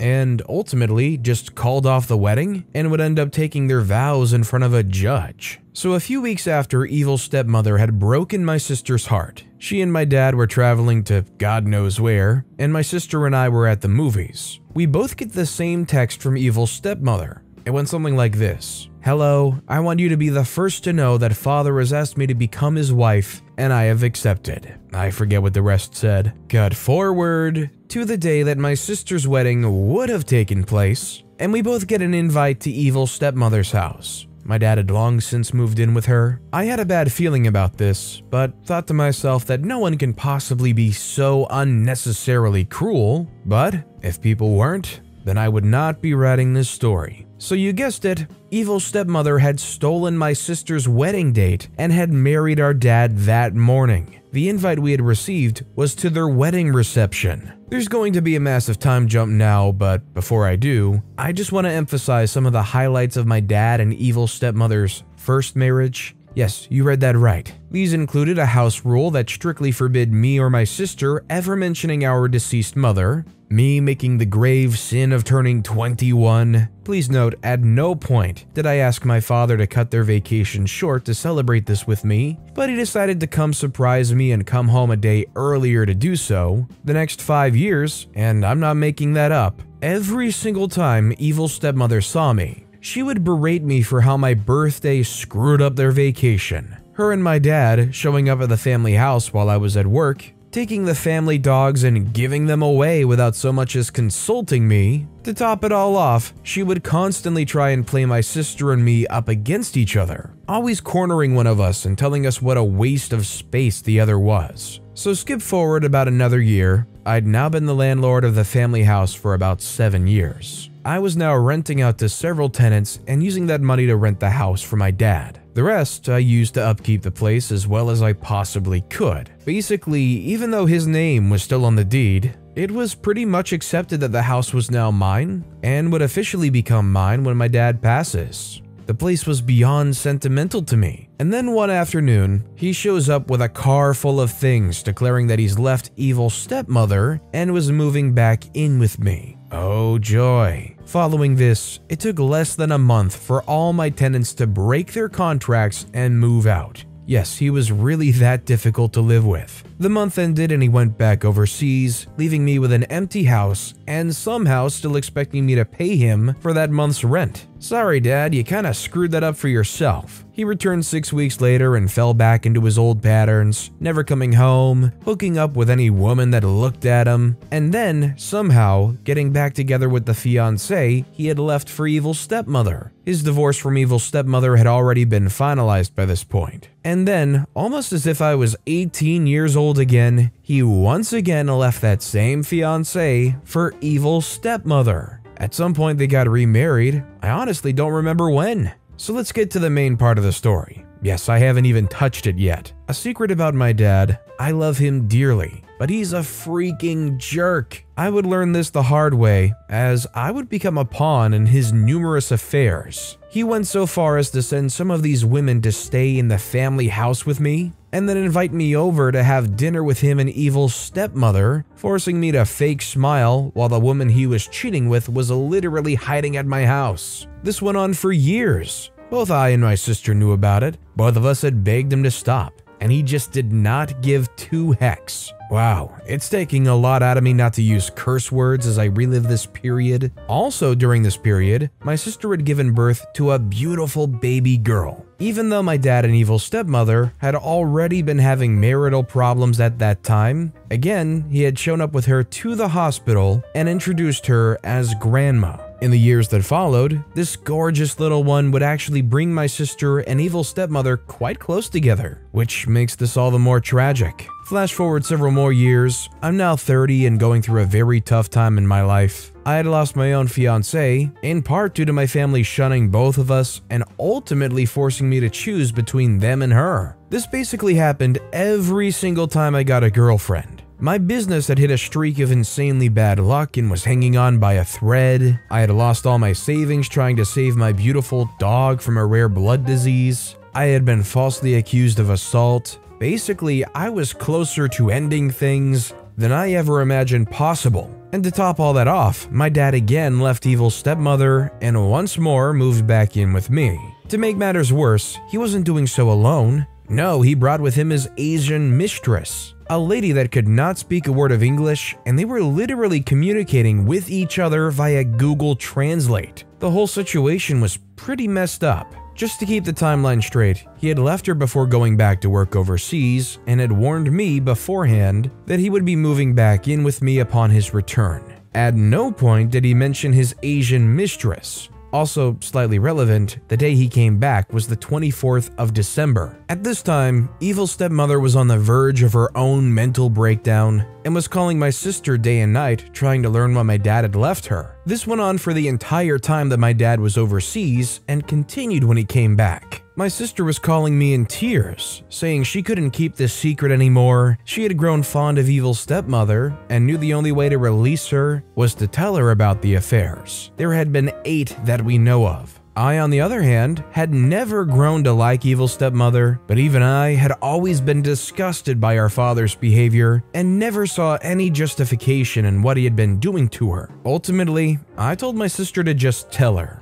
That would be the biggest mistake of my life. You see, learning of my dad's betrayal had given evil stepmother a new purpose in life. She wasn't only going to get revenge on my dad, she was going to get revenge on everyone that was involved. Our first mission was finding out who the woman was that was currently staying with him, and to find out, she turned to me. Now, side note here, I had been so angry at my dad for this whole situation that I hadn't even been back to my house since he had moved back in. I had spent about 3 days, including Christmas, just driving around aimlessly. I had slept in my car for those nights. I was done being his accomplice. Therefore, when evil stepmother asked me who the woman was, I happily told her. There was just one problem with this. My dad had foreseen me turning on him and given me the wrong information. Therefore, in the eyes of evil stepmother, I had purposely sent her on a wild goose chase. Following this, my dad had sent me a message that I was no longer his son.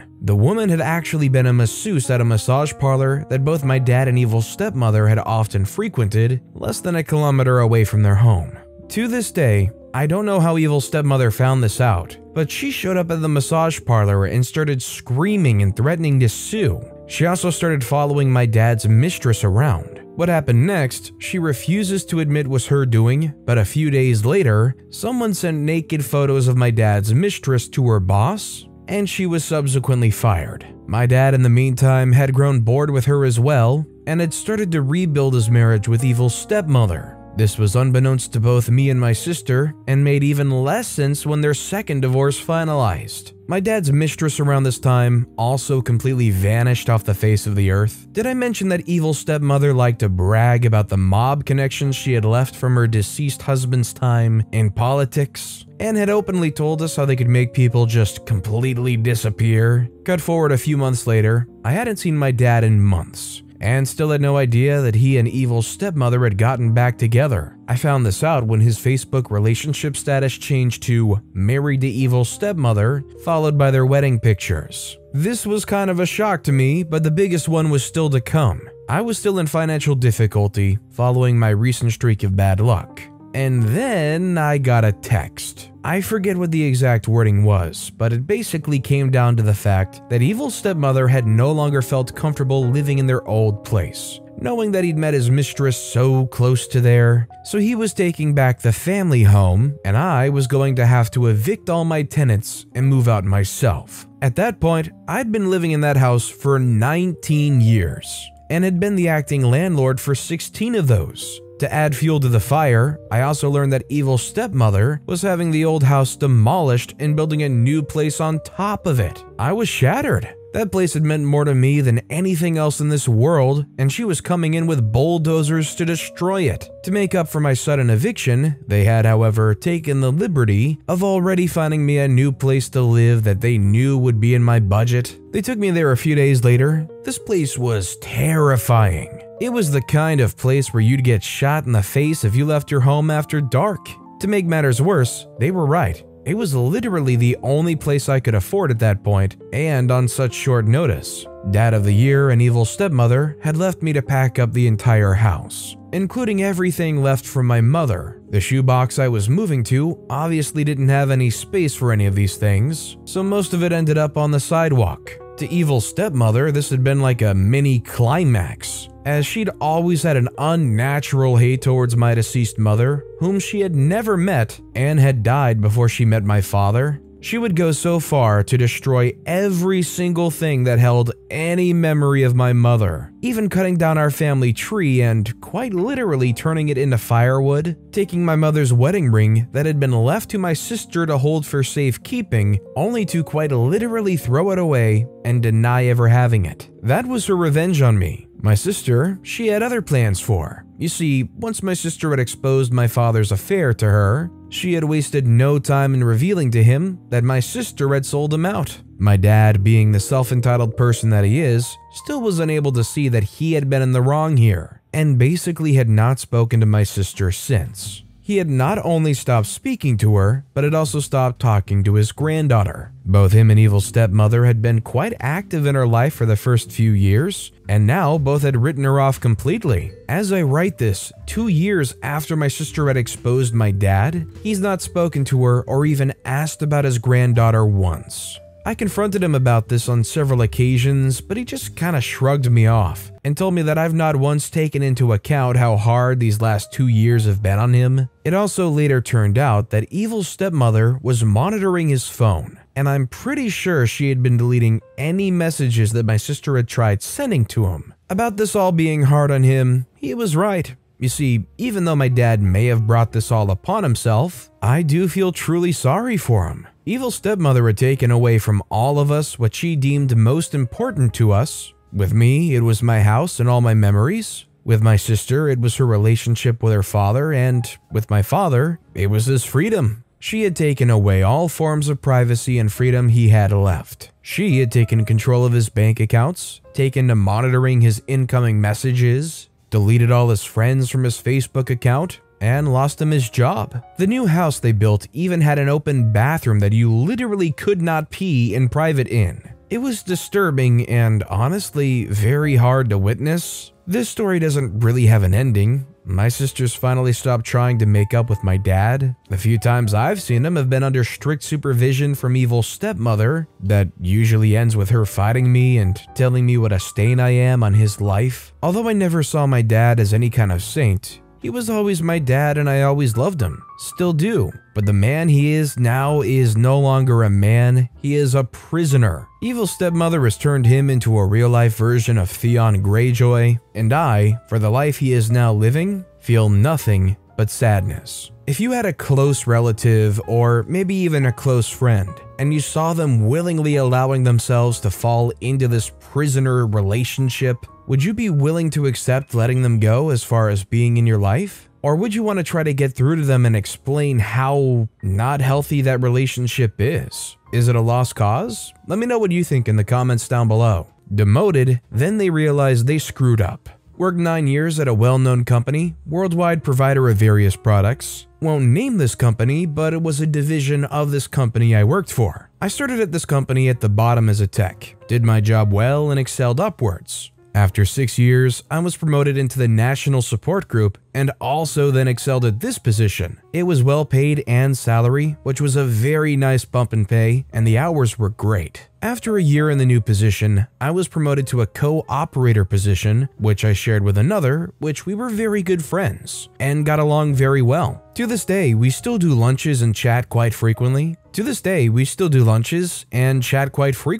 Now, I was trained up on the in-house software that runs the dispatching of techs, which was made by an in-house software developer, which the software used codes for areas and states. Very complex, but for him it worked, though no documentation whatsoever. No manual, nothing. The guy that had the position before me was leaving the company for a better offer, so he took a month to train me on the software, and of course, I wrote down all the codes for all the areas just so I didn't get anything wrong, since there were no manuals or instructions. He then leaves the company. A year later, the developer of the software dies from cancer. So now no one but myself knows how to use the software, and taking vacations were far and few between due to this issue. I constantly asked for a backup to be trained so they can do this job while I go on vacations. At this point, I could only take 2 days at a time for vacation, and my wedding was coming up in 8 months, and we were taking a month-long honeymoon. No go. Got denied every time I requested a replacement to be trained. When my co-operator and I took over this new department, it was in shambles.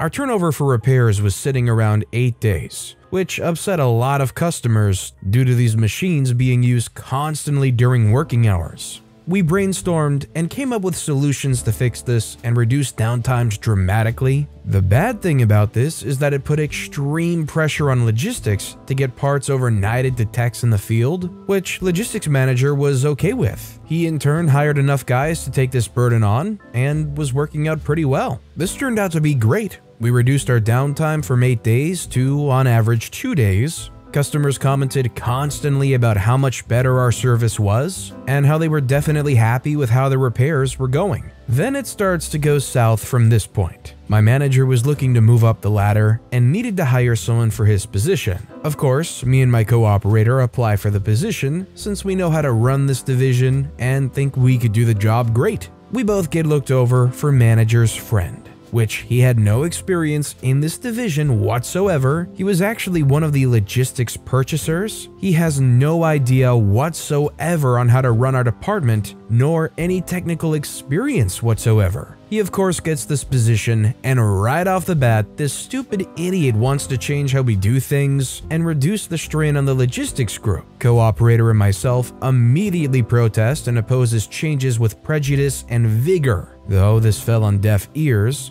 when he tells us to implement the changes, I refuse, and so does my co-operator. For weeks, we argue with manager's friend, which is now my manager, and he gets upset and continuously fights with us to make the changes. We again refuse. I emailed his manager and explained the situation and pointed out that it would increase repairs and our customers would be very unhappy. At this time, we grew the base of our customers 20-fold, and our satisfaction rating on all our reviews were in the upper 90s. Though these emails and everything that co-operator and I were explaining went on deaf ears. At this point, manager's friend feels that I'm the instigator of the disobedience, and that week, I was called into a conference room with HR, manager's friend, and his manager. They informed me I was going to be demoted from operator to dispatcher due to my inability to be a team player and confrontational to my manager, etc., etc. So I said, fine with me. Meant less work and same pay, so I'm okay with this. Now, with this job, you had certain functions of the job that you could and could not do.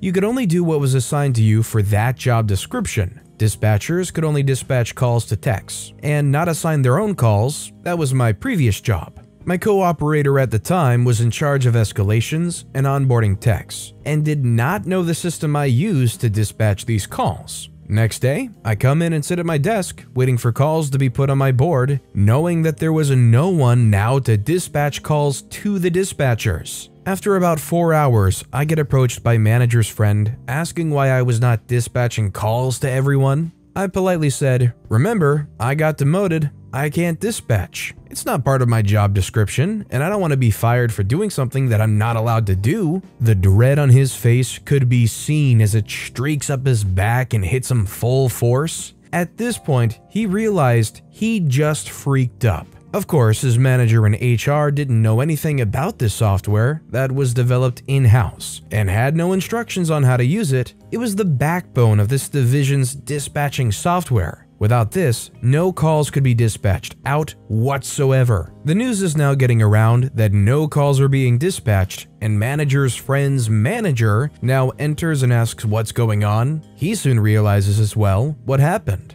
They then call me back into the conference room and ask me to train a replacement. Of course, I refuse. The day ends and I go home. Next morning, I show up for work on the dot and they call me back in yet again, offering my position back and to please start dispatching calls as soon as possible. Of course, I refused the promotion, pointing out key points that they brought up during my demotion meeting on why they were demoting me, and because of those points, I felt I had to overcome them in order to be able to accept the promotion, and it would be a great time to focus on my abilities that they outlined. They were flabbergasted and frustrated clearly. They get upset and tell me that I'm holding the company hostage and that they'll have to take me to court. At this point, per my contract, I am now entitled to a lawyer and they have to pay. A few days go by, of course, no calls being dispatched. They're now relying on emails and phone calls to get calls dispatched and parts ordered, and it's pandemonium abound. It's adding so much more time to each call and ordering parts, the whole system is falling apart.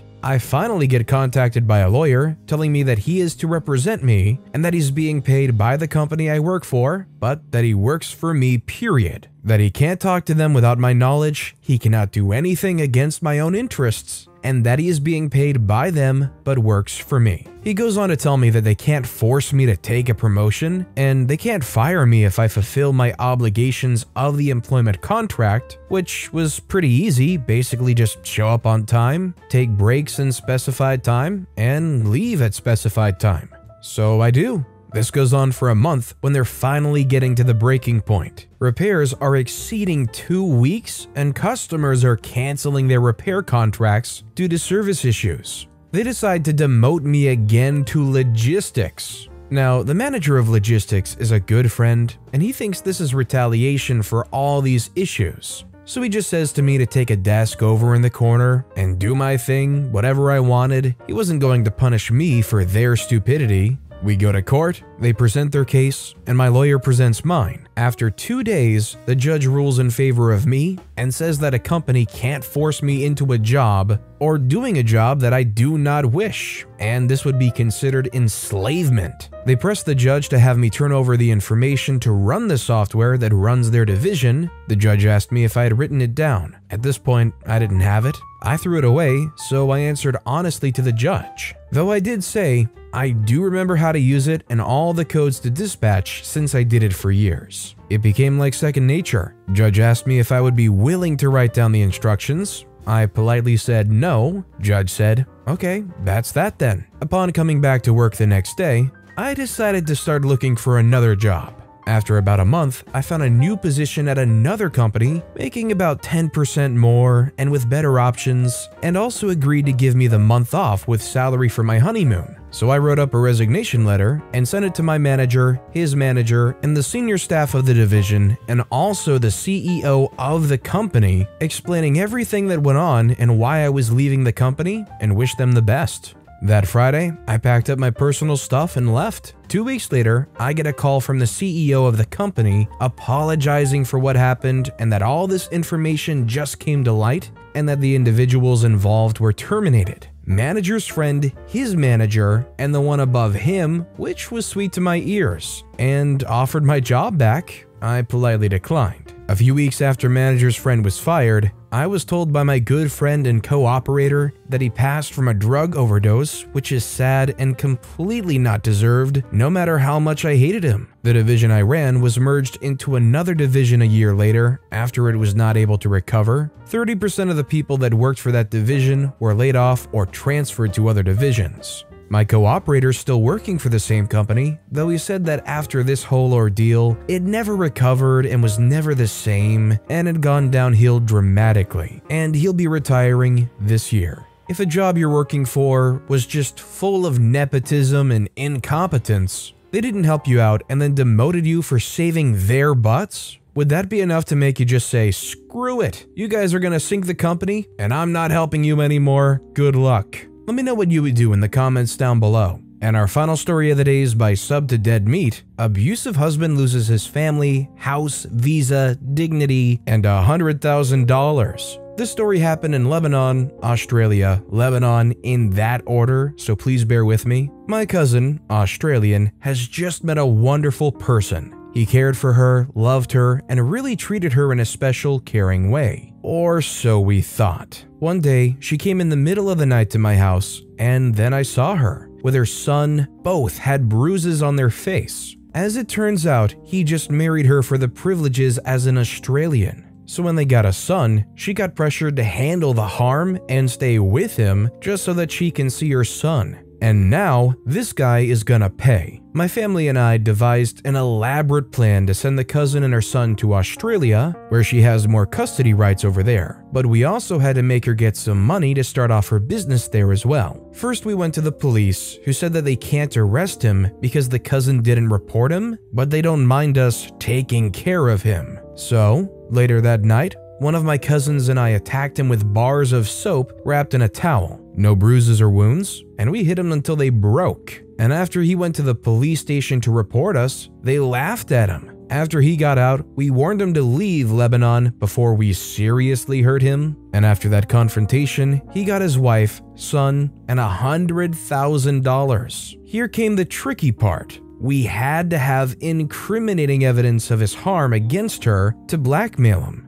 We can't attack him in Australia. So, after my aunt helped them get a house, she rigged a camera, and after she captured the harm and the time of the recordings, my cousin took her son and $100,000. When the guy tried to confront her and take his son and money back to Lebanon, he was shown the incriminating footage and given an ultimatum. He either leaves Australia without divorcing the wife with the son, and he might not stay alive. We roughed him up for roughing up the son, or he leaves Australia penniless. And he chose the latter. When he made it back to Lebanon, he slipped into alcoholism, he lost his family and his house due to his temper issues, lost his visa since his ex-wife reported him anyway, and is currently a homeless man. I saw him while I was in the car in Lebanon. I'm currently stuck there. And he looked so empty, even when he saw me and recognized me, but he didn't react. And then I realized that I made him lose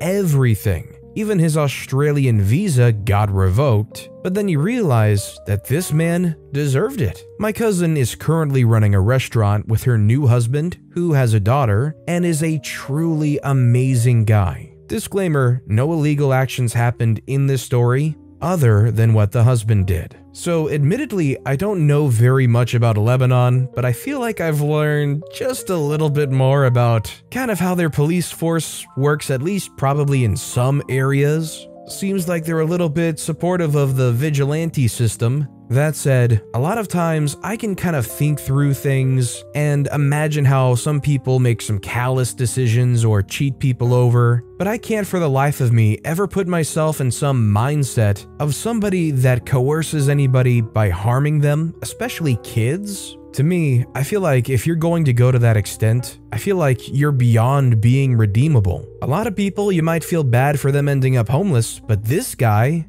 you can't feel bad for him at all. They lost their family, house, visa, dignity, and $100,000? And what this guy did was so bad that you probably would go, yeah, well, kinda serves him right, doesn't it? All I know is OP is good family to have, and I'm glad that OP's cousin was able to get back to Australia, get a wealth of money and a good start, and get into a situation that's good for their future. I'm glad that things are really looking up.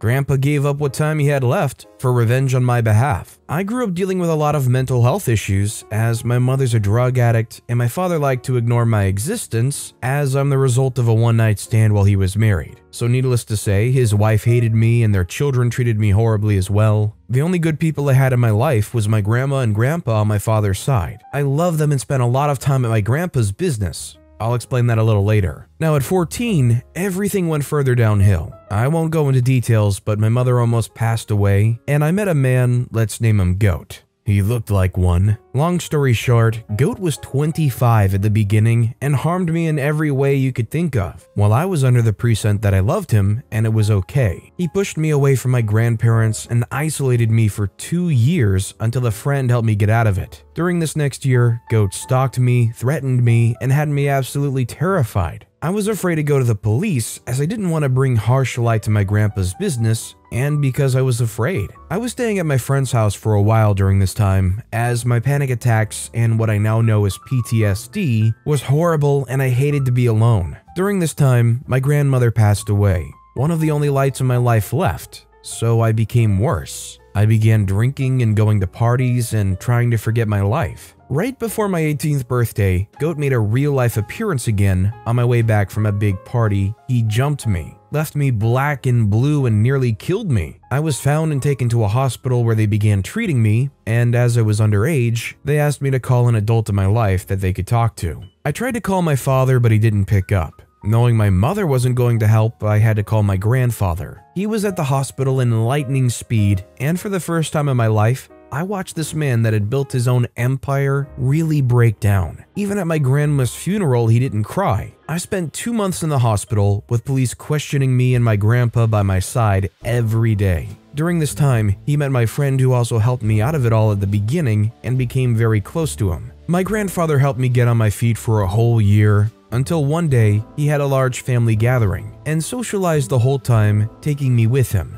That night I will never forget. We went to get ice cream, and then he just hugged me for a very long time, holding me tight and reassuring me everything would be okay. The next day, my grandpa exacted his revenge. Now, my grandpa was the owner of a well-off law firm that also had private detectives in a smaller office in his building. He apparently tracked down Goat and went about his revenge. My grandpa shot Goat 3 times in the stomach and once in the chest. Goat passed away in the hospital later that day, while my grandpa was taken in and soon put in jail for manslaughter, which he pled guilty to. I never got the chance to visit my grandpa in jail, as he passed away soon after in jail from complications. 1 week after my grandpa's death, I got a call from his solicitor, and he asked me to go in. I was met with a lengthy letter from my grandpa, which was nothing but loving and showed that he'd found out he had terminal lung cancer and wouldn't live much longer. But he couldn't happily leave me alone in this world without Goat being gone too.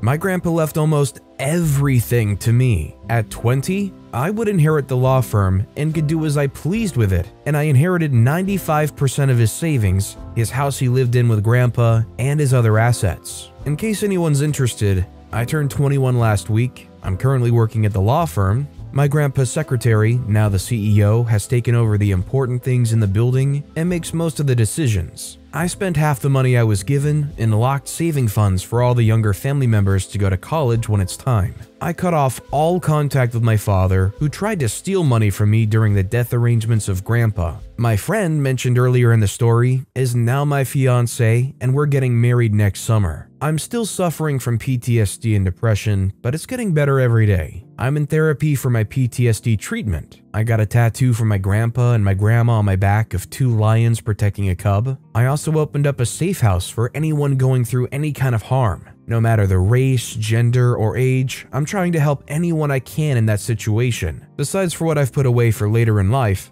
I'm also thinking of opening up the bakery I always wanted and employing the people that need the job and help the most. but I'm unsure at the moment about that. My grandpa and grandma were a godsend, and to this day I miss them greatly, but I know I couldn't have changed the stubborn old man's mind, even if I tried. Well, I would say that was a very serious revenge. I'm kind of curious, do you guys blame the grandpa at all for what they did? I mean, their revenge was really something. I'd like to know what you guys think in the comments down below. And our final story of the day is by Creed Morewolf 666. Bratty kid hurts my cat until she fights back. For a quick background, I babysit in my home sometimes as a side job. I have 2 cats and 1 dog. One of my cats is a super sweet tuxedo cat named Bella, and she also works as my personal therapy animal. She would rather run away than confront someone, so not a lot of people who know her often expect her to be capable of exploding into a heckish rage. One kid had to find out the hard way, and as far as I know, he's been respectful of kids since then. This kid, who we'll call Spoiled Brat, really lives up to his nickname. He was probably one of the worst kids I've had to deal with, and I'm usually pretty relaxed when it comes to babysitting. He was always stealing things, making messes, and throwing tantrums over literally nothing. I'm pretty sure he has some kind of mental disability, but since he was only 6 at the time,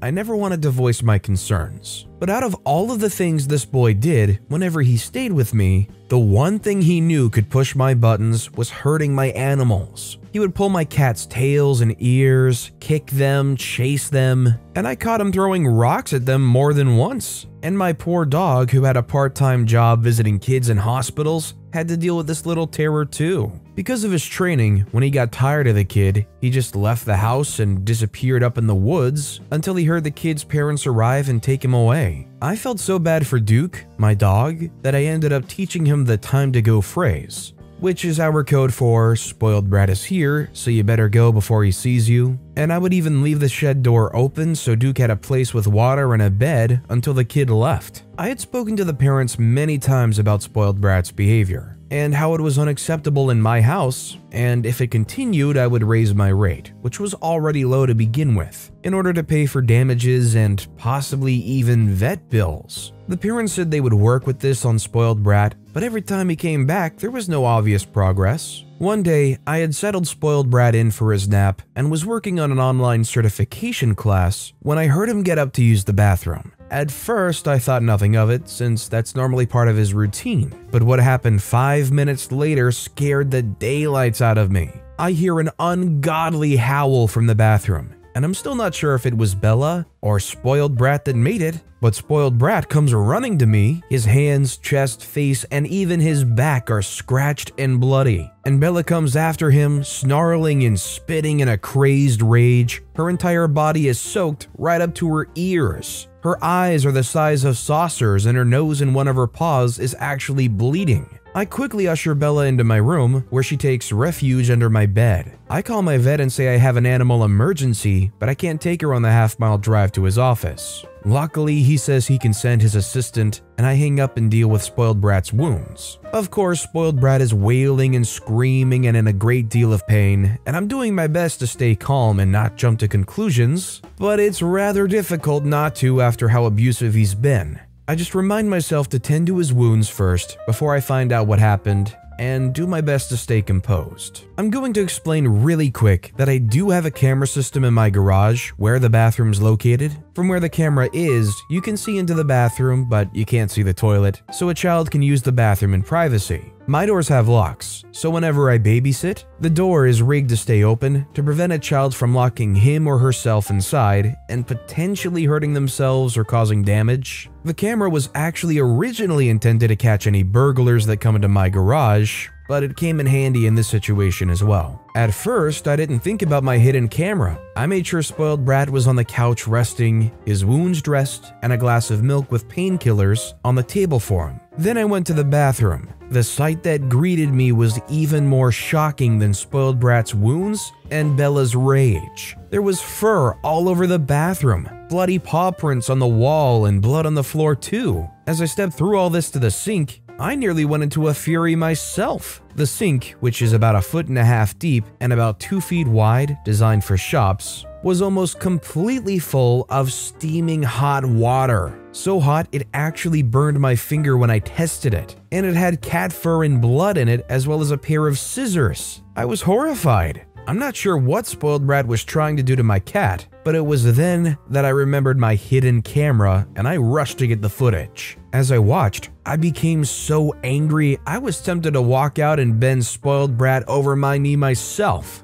In fact, I wished I could slap that kid silly, but I knew this would be better handled in a court situation where this kid can get the help he seriously needed. The footage showed Spoiled Brat coaxing Bella into the bathroom with a handful of food after filling the sink almost to the brim. He lunged and grabbed her by the neck, and at this point she's already struggling and clawing him. He forced her head underwater, and in the footage you could see her tail and legs flailing as she tried to escape. Somehow she got free of him, and though I expected her to run at this point, instead she tore into Spoiled Brat like a wild animal. As he tried to grab her and force her back into the sink, she claws his face, tore at his chest, and then raked her way down his back. All the while, he's trying to get a hold of her tail. I'm stunned when he grabs a pair of hair trimming scissors off the shelf and runs after her with them. But I think the pain set in because he dropped the scissors, panicked for a moment, threw the scissors in the sink, and ran inside, a furious black cat chasing after him. I made careful note that Bella immediately stopped attacking him once she was out of his grasp, and did not touch him after he dropped the scissors and ran inside. The vet's assistant arrived and was as shocked as I was about the situation. She treated Bella gently and gave my cat some mild sedatives while I explained everything that happened. She was angry too, and she said she would happily support me in court with this clear evidence of abuse. Bella had swallowed a lot of water, and one of her claws had actually gotten ripped out in her mad dash through the garage to escape Spoiled Brat. She'd been stressed and jumpy for a very long time, and I prayed this would not affect her job as my therapy animal. The parents were called once everything was somewhat in order, and I didn't even give them a chance to be angry. I told them, "Pick up your child, I'll see you in court." The court case wasn't even a challenge. With my camera footage and the testimony from the vet and the vet assistant, I won more than enough money, I'm not going to say how much, for damages, vet bills, and an extra month's paycheck so I could find a new client to work for. In addition, Spoiled Brat would not be allowed to have pets of any kind until he had gone through multiple different stages of therapy for his behavior, and would be registered as an animal abuser in case future incidents happened when he became an adult. Some of you might ask why I tolerated it for so long, and mostly it was because all the times I tried to tell the parents to curb his behavior, I was nervous about kicking up dust or causing trouble, and I couldn't afford to drop a client at the time. But after this horrible experience, I will never tolerate such behavior again, regardless of how much I'm getting paid to deal with it. As for Bella, she was relatively unaffected by the incident, and still remains her sweet and lovable self. She still enjoys having her seasonal baths, and will intrude on my privacy whenever she wants, but I hope Spoiled Brat learned a very big lesson. He saw Bella as nothing but prey, and I don't think he ever expected Bella to turn the tables the way she did. I also hope that Spoiled Brat will get his life straight and learn to be respectful to both animals and people. And next time he feels like he can treat an animal like garbage, I hope he'll remember the terrifying rage a seemingly harmless house cat unleashed on him. His parents also try to write a formal apology to me for allowing their son to behave that way, which was an order given by the judge. Reading it was very amusing because I just knew they hated writing every single word. The letter said, "Dear Miss OP, we apologize for our son's behavior, and we sincerely hope Bella will recover quickly. His behavior was by no means acceptable, nor was our lack of attempt to prevent it. We also apologize for the damages in your home and the stress this has caused you. We also recognize your tolerance of Spoiled Brat and are sorry you didn't speak out sooner so such an incident could be avoided. We hope both you and your cat will recover and never have to deal with a situation like this again. Our formal apologies and best wishes, entitled parents." You gotta love that even after knowing what their kids did, watching the video of what their kid did, and having a court-ordered mandate to write this apology letter, they still managed to slip in a whole sentence of how it's OP's fault. Sorry you didn't speak out sooner so such an incident could be avoided? OP said that they've been trying to speak out about it. Maybe not so blatantly, but they very clearly said that they discussed the kid's behavior. I don't think these parents learned anything, and I'm concerned this brat's just gonna grow up to hate animals even more. A friend set up my dad and he was nearly beaten to death. My grandfather got revenge on everyone involved. This isn't my story, but it comes from my dad and other family members who witnessed it. This all went down in the late 1970s when my dad was 17. The area he grew up in was in the UK and was a stereotypical working class town. The part of town my family lived in was run down, full of poor families, and had its fair share of crime. But it was close-knit and everyone knew everyone. This will be important later. Now, my dad wasn't the most well-behaved kid, and he had hated being at school, but aside from a speeding ticket, he had never been in trouble with the police. He was, and still is, a really talented musician and had a very active social life. For his 17th birthday, one of his friends had bought him a leather jacket with a very specific logo on it. We'll call this friend Dave for future reference. According to my dad, it was a rare and quite expensive motorcycle jacket. He was extremely happy that David got it for him. David bought himself the same jacket a while before, and it was a big surprise. My grandmother apparently joked that with the jackets on, they looked like twins, and she wasn't far wrong. They had similar features, black hair, and were both well known for being kitted out in motorcycle gear. A few days after my dad's birthday, he was leaving work as a bartender in the town center at around 10 p.m. As he was getting close to where his bike was parked, a gang of 5 men approached him from behind. The last thing my dad remembers was being smacked over the head and passing out as he hit the floor. These men beat up my dad with bike chains and a crowbar, literally to within an inch of his life. Luckily, 2 bouncers from a nearby pub had heard the commotion and rushed to help. The men ran off, the bouncers called the cops, and my dad was taken to the hospital. It turned out that Dave had quite a substantial gambling habit and owed a large amount of money to people who you really didn't want to owe money to. They had threatened Dave and told him that they would be looking for him to teach him a lesson. So Dave decided to set up my dad to take the beating instead of himself, or at least lessen his chances of taking it. He had bought my dad the same jacket because these guys knew that that's what he wore when he rode.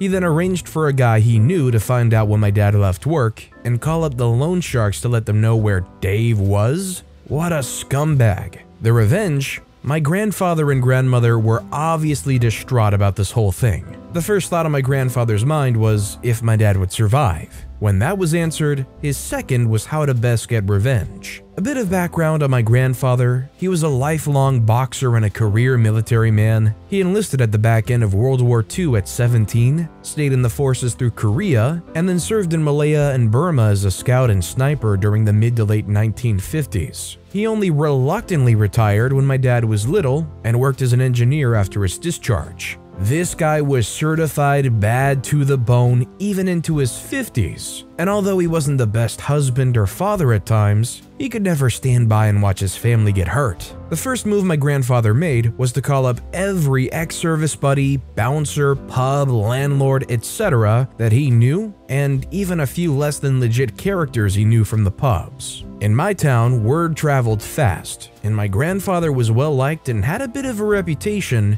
so it wasn't long before he had the names and addresses of the 5 men who attacked my dad. Apparently, these guys had been bragging about beating up a defenseless man from behind. These guys were career criminals with violent reputations, but my grandfather really didn't give a crap who or what they were. My grandfather then called up a few of the most dangerous, hardened guys he knew from the service. He explained to them what had happened, and they were all happy to help. One night, the group kicked in the doors of each thug and beat them to a pulp, all 5 of them. They knew that if they hit one, the others would hear about it and run, so they hit all 5 of them in one night. My grandfather knew that no one would call the police in the area they lived in. Talking to the cops was a big no-no in that area back then, so there was little chance of being caught. All 5 guys ended up bloodied with broken bones, shattered teeth, and the requirement to be fed from a tube by the end of the night. One of them had to be put into a medically induced coma. Of course, the police interviewed all of them in the hospital when they sufficiently recovered,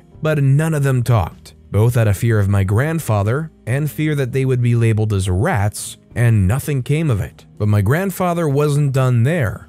My grandfather used his connections in the clubs and bars to start spreading rumors about why they'd been beaten up. Soon, it had gotten round that these guys had messed up and had beaten up the wrong person. Not only that, but they'd bragged about it and lied to whoever they worked for about it. Not only were they physically broken, but my grandfather ruined their credibility so that when they got out, no one, criminal or otherwise, wanted to be associated with them. Once this was all done, my grandfather turned his attention to Dave. He had specifically left Dave for last, knowing that he would crap himself knowing that my grandfather knew what he had done. My grandfather, however, was much more subtle in dealing with Dave, as he thought that a simple beating would be too good for him. He waited and asked around, and it turned out that Dave was not only a compulsive gambler, but had also recently turned into a heavy drug addict as well. My grandfather found out who he was buying his drugs from, where he would usually buy, and where. He had a buddy of his follow Dave when he went to buy his stuff, follow him to where he was living, and let my grandfather know. My grandfather then called in an anonymous tip that there was a huge drug deal going on at the address, and he thought he had heard gunshots. He had two of his buddies do the same. The police investigated, searched the house, and caught Dave red-handed with boatloads of drugs in his home, as well as counterfeit bills and a ton of other illegal stuff. Dave was charged, denied bail,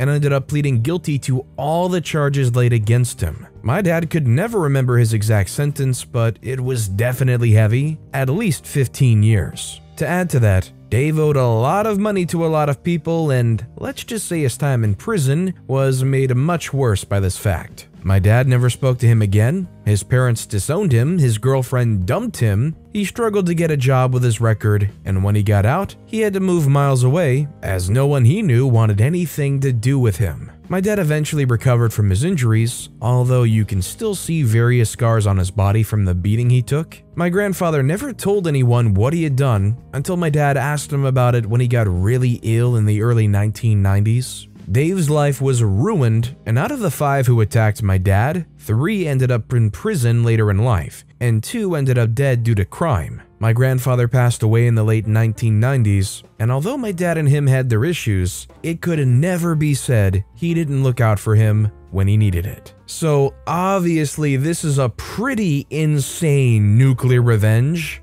OP's grandfather really felt like a mafia boss pulling their connections around to kind of put a hit in. Considering the scumbag that Dave was and what they did to OP's father, do you think Dave and the 5 men deserved what they got in the end? Or do you think maybe it was a bit much? Let me know what you think in the comments. And our final story of the day is by Elebron Mystic. My dad's ex-girlfriend robs us and he gets even. Okay, for reference, I was a young teen, around 14 or 15. My father had a rough time with women and always seemed to have bad luck with them. Until he started dating an old high school friend that we'll just call Susan. She was a cool woman. I was glad my dad found love in his life again. He deserved it. Susan was kind to me and even had 2 kids of her own, one younger and one older than me, but they didn't come around often. My dad dated her off and on for over a year, thinking he was super lucky. But soon we started having problems that escalated until the breaking point. I'll start from the beginning, and you'll see that I'm not lying when I say that Susan is an evil woman. Susan is a struggling drug addict that my dad knew about and had tried to help her through it, but she was always fighting him on it and had moments of pure rage. I hate when people yelled and fought with each other. I'm kind of emotional and I start getting weepy. I don't know why. Anyway, my dad had a bad accident when he was hunting behind our woods behind our house. He was coming down, and halfway down he fell and perfectly landed one of his legs on a rock that completely shattered his kneecap.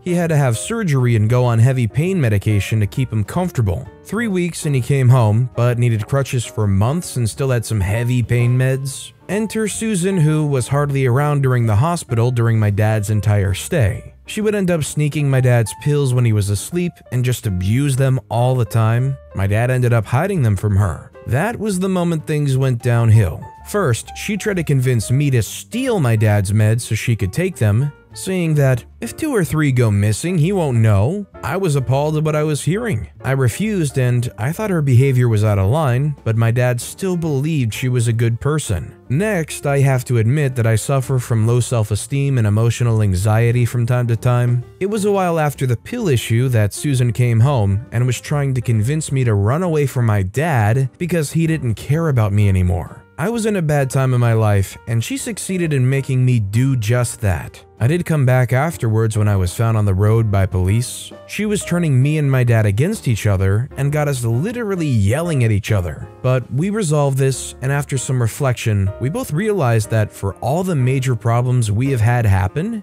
Susan was the instigator. My dad promised she'd be gone soon. And wouldn't you know it, Dad found out she was actually cheating on him. He walked in on her and her ex when he went to her place to break up. It made his choice a lot easier. Susan was gone. We finally had our lives back, or so we thought. One day, I came home from school and went into our house to find that it was completely trashed. I was shocked and confused and didn't know what was going on. My dog was acting normal and happy to see me, but everything was wrecked. I looked around and saw my Xbox 360 and Wii were stolen along with most of my games. My dad's room was also in tatters, so I decided to call my dad to ask what was going on. A family friend actually showed up during this and looked around too. My dad rushed home and was absolutely furious when he went inside. Our friend left and Dad checked around and noticed that only his pills were stolen from his room. We knew instantly that it was Susan. Our dog was acting normal because she knew Susan and was used to her. That's how she didn't get mauled by our dog and was able to rob us. Instantly, my dad began to figure out what to do. I suggested that we call the police, but my dad refused. He called dibs.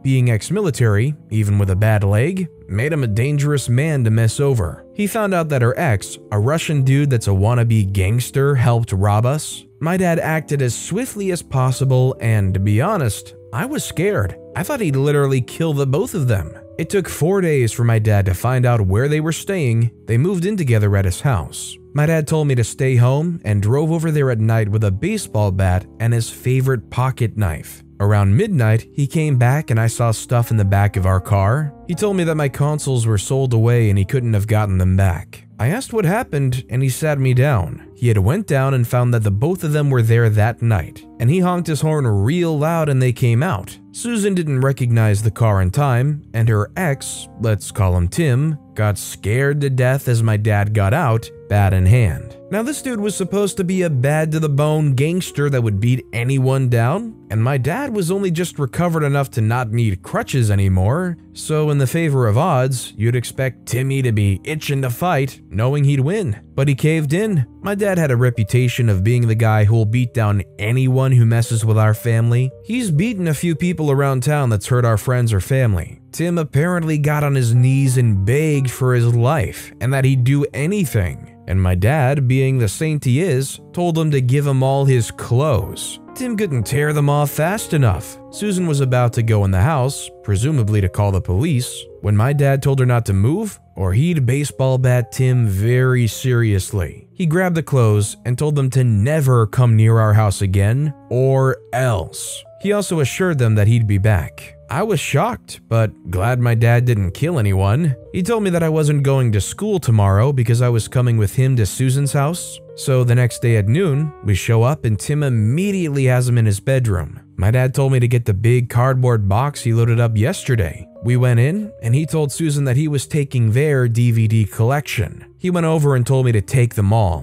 which I did, albeit reluctantly. I was a bit uncomfortable with the situation, but was in awe of how bad to the bone my dad was being. He yelled for Tim and that dude ran right in like a dog and sat down on the couch. My dad told him he had a week to get out of our town. If he didn't, he'd have a bad time. Tim agreed profusely, and my dad and me walked out. But before we left, my dad stopped and turned to Tim and told him to give him his clothes again. I watched slack-jawed as Tim hurriedly pulled his clothes off and gave them to my dad. We eventually went home. They never called the cops. Too afraid, I guess, of the authorities or my dad. I don't know which, but we haven't heard from them since. Good riddance. Considering they literally broke in and robbed you of everything, sold your gaming consoles, it was pretty scummy low-life stuff. The only thing is, what's with the clothes thing? Like, is this some submissive tactic? I don't know, there was something about that detail that took this story from like a really bad to the bone story of revenge and partly turned it into some like weird embarrassment satisfaction thing. I don't know, but it was pretty harsh revenge. I was fired and took my boss,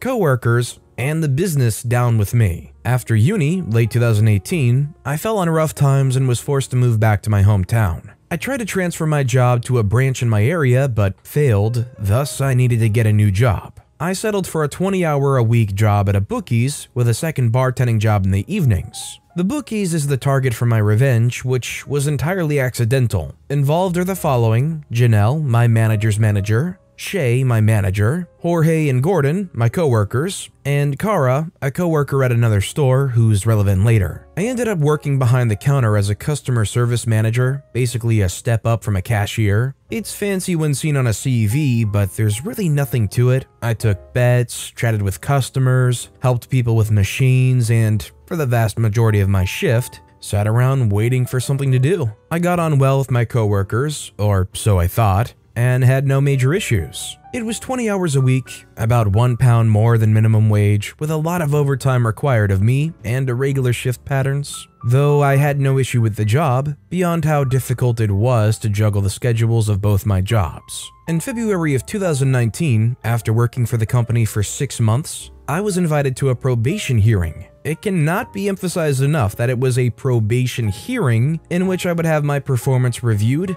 as informed in training, and was entitled to a pay raise at the end of it. I arrived that morning to a disciplinary hearing where, without even a shred of evidence, I was accused of 11 different cash discrepancies dating back to early November of 2018, shortly after I'd started, which all amounted to £271. All but one of which I'd never heard of before. These had apparently been reported and logged by my manager Shay and my coworkers, despite no one saying a word to me at all. Not a whisper in the 5 months this had apparently been occurring. I was told that it was unacceptable, a call was made to HR, and I was terminated on the spot and forced to hand over my keys and to never set foot in the store again. To my protests, I was told the decision could not be appealed, and I would eventually receive written confirmation of my employment's termination in the post. I didn't let myself slump around and feel sorry for myself, so on the way home, I opened up Indeed and applied for a bunch of jobs, and before I arrived home, had an interview set up for the next week at what is my current place of work. Now, I was furious. Fuming at having gone to what I thought should have been a normal probation meeting and having effectively been called a thief and been banned for life from a place I'd never go to anyway. But somehow, my parents were angrier and ordered me to let them know, and they got into contact with me again. Almost 2 weeks later, I received an email from the company's HR which reiterated the accusations and stated again that I was terminated. My mom sat me down in her kitchen and walked me through a letter response that was 2 parts professional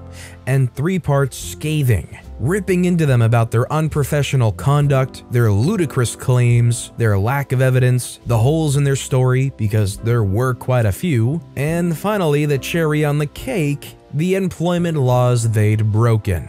Now, I didn't want much, just a nice reference, a promise that not a whisper of these accusations would turn up when my new job asked them for a reference, because by then, I'd already been offered the job. I then attached the letter to an email to fire back at their HR department. Then I added Janelle's work email, then her boss's email, and finally, the holding company that owned the brand, because I wanted to make sure this was seen. A bit of background, the Bookies I worked for is a brand that's owned by an international company. Their name behind the scenes is slapped on everything, and they pretty much dictate everything we did. I'm not sure if holding company is the correct term, but I'll stick to that for now. Anyway, I sent this email with a 48-hour window for a response. I received a reply the next day from the same email that my demands were being met. I smirked victoriously and moved on with my life, happy to wash my hands with the entire ordeal. However, I'd set off a chain reaction that I wouldn't know about until 3 months later. 3 months on, I'd settled into my new job, a call center position with double the hours and well over double the pay. I'd gone through training and was settling into my new position when I see a new set of the trainees settling in near my team.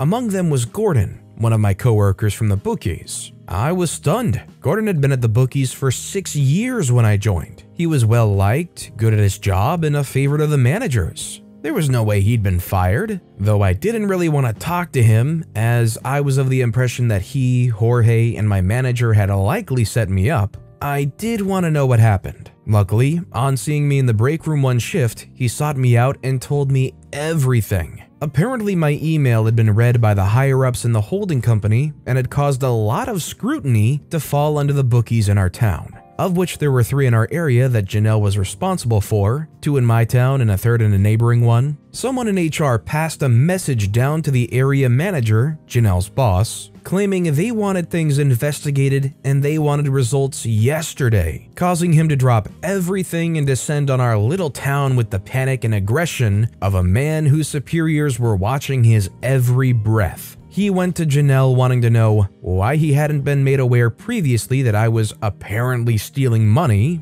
why I had been given keys to the shop and shifts on my own when allegations of that nature were attributed to me, and why I hadn't been put under investigation. Turns out, Janelle had in fact put in my employee file that I was under investigation, but had never actually gone through with any of the official procedures for monitoring and investigating me. Shock horror. Thus, she had fired me for the accused crime without looking into it at all, falsely claiming otherwise. Thus, the area manager took the dates and amounts of the cash discrepancies, confirmed that they'd been reported on those days without my knowledge in Shay's own logbook of the shop's cash, and sent that information onto our security team to investigate. Another little detail is that the CCTV for every shop in the brand is outsourced to a private security company who monitors each shop remotely and has access to all the cameras and video. As was procedure, they looked into the dates mentioned to see if I'd been doing anything untoward. I know I wasn't, and nothing was ever said to me. But they did find something. Turns out, money was going missing from the shop. But surprise, surprise, it wasn't me, but Jorge and Shay. They not only set me up for reasons I'll never know, but were also falsifying numbers and cash checks on the system to hide it. One thing Shay was caught doing was deliberately shortchanging customers by taking portions of their winnings without them even knowing it. Bear in mind, a lot of our customers were elderly men and women. Gordon claims that he once opened the shop after I and Shay had closed the night before and noticed a cash difference, but had been told not to say anything to me as I was under investigation and it could compromise it. He did apologize and I let it go. Needless to say, Jorge and Shay were fired, but it doesn't end there. Our team was small. Including me, there were a total of 4 people working at the store. As they hadn't been able to hire anyone to replace me, Jorge and Shay's termination meant Gordon was the only employee at the busiest shop in our area. Even if they'd been able to get other colleagues from the 2 other shops to help out, it wouldn't have been enough to keep the shop open and manage the amount of customers. So they closed the location down until they could get the staff to run it. It was at this point that Gordon handed in his resignation and applied for his job at my work, meaning they had no one. On top of that, Gordon's girlfriend worked in the same shop as Janelle, and she relayed that she was rarely at their store in the other town for the next few weeks before the area manager reported she was fired as well. No reason given to her. I was later issued an apology for everything by the area manager and informed she, Janelle, was no longer with the company in an email sometime later. But somehow it doesn't end there. With the store I worked at closed, this one being on the high street and where most people preferred to go, the only other location in town was the much smaller location in the suburbs, the one where Kara worked alone. She suddenly received an influx of customers in her tiny store space and absolutely no support from other staff or upper management. Thus, for her own mental health, having already been underworked and underpaid, running an entire store by herself, she quit, meaning that location had to be closed down too. All of this was at the worst possible time. March, when the Cheltenham Festival was occurring, which is a huge moneymaker for the gambling industry, even in a small town like ours. An opportunity the 3 other bookies on the high street reaped the benefits of instead of my old place, as the former customers went to them instead. As it currently stands, just over a year later, both shops remain closed, and I'm currently entering a job in cybersecurity, the training for which I paid for with my current job. Thanks for firing me, idiots. You did me a favor. If you discovered you were unjustly fired and could probably get some more demands, like maybe you could take it to court and get some kind of severance package or something, but you also had already landed a much better job elsewhere, would you undergo that process to stick it to them, or would you rather move on and not have to deal with that drama and stress? Let me know what you would do in the comments down below. And our final story of the day is by Ordos Deluxe. I knocked the divisional manager off his pedestal. I work for a large global IT company, and my team were part of a larger extended team, and an even larger still divisional team. The manager of this division is called Raj. He's based in the States and is what many would call the poster boy definition of a corporate suck-up. According to him, he's in constant video chats with the CEO and has a lot of face-to-face interaction with him. He also appears on much of our division's promotional emails and photographic material, so he's a company-wide recognized person. As for me, I'm a trench-working techie from Scotland. My direct manager is always happy with my performance, and I'm somewhat known in our extended team, but not so much in the divisional team.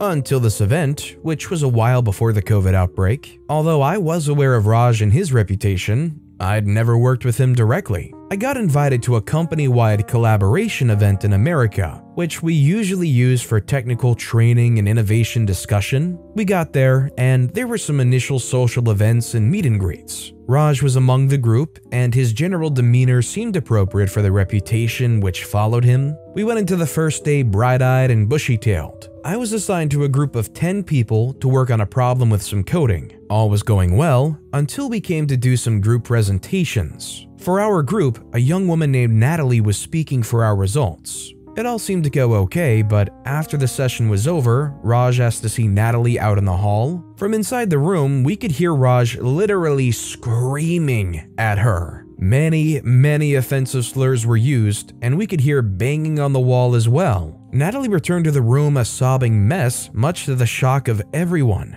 Raj returns as if nothing had happened. This pattern continued over the course of the week. Raj would single out people for these one-on-one performance critiques. He would go into detail about how work was substandard and how they needed to improve, all while taking group photos for corporate comms for the higher-ups, orchestrating shots to make us all look like one big happy family. I spoke to some of my own team back home about this in my downtime, and it does turn out that this has always been rumored behavior for him. Just no one ever knew someone who had experienced it before. I don't know what the job culture is like for this role in a place like America, but here we have dignity at work regulations. Performance criticism is fine, but not when you're engaging in ritualistic humiliation of your employees. I knew exactly what I was going to do. For the next few days, I made sure that I was delivering more presentations than anyone else, and really making an effort to attract attention. As hoped, he asked me for a chat and pulled me into the hall. He didn't wait for the door to close before starting his rant. Experiencing it firsthand was interesting. He claimed I had no idea what I was talking about, even though it had likely been about 20 years since he did any technical work himself. He was vile, shouting and spitting in my face. I also learned what those banging noises were. He would punch doors and slam his hands on the wall near me, as if to try and intimidate me. I was prepared mentally though, and just smiled and nodded during the entire rant. He looked angry that I was reacting this way, and by the end of it, I thought he was legitimately going to burst a blood vessel. When he was finished, I asked him if he was done. He told me to get out of his sight, and that's when I did it. I gave him a Glasgow kiss. For those unfamiliar, it's a headbutt, and it's not the first headbutt I've delivered in my life. Having been brought up near Glasgow,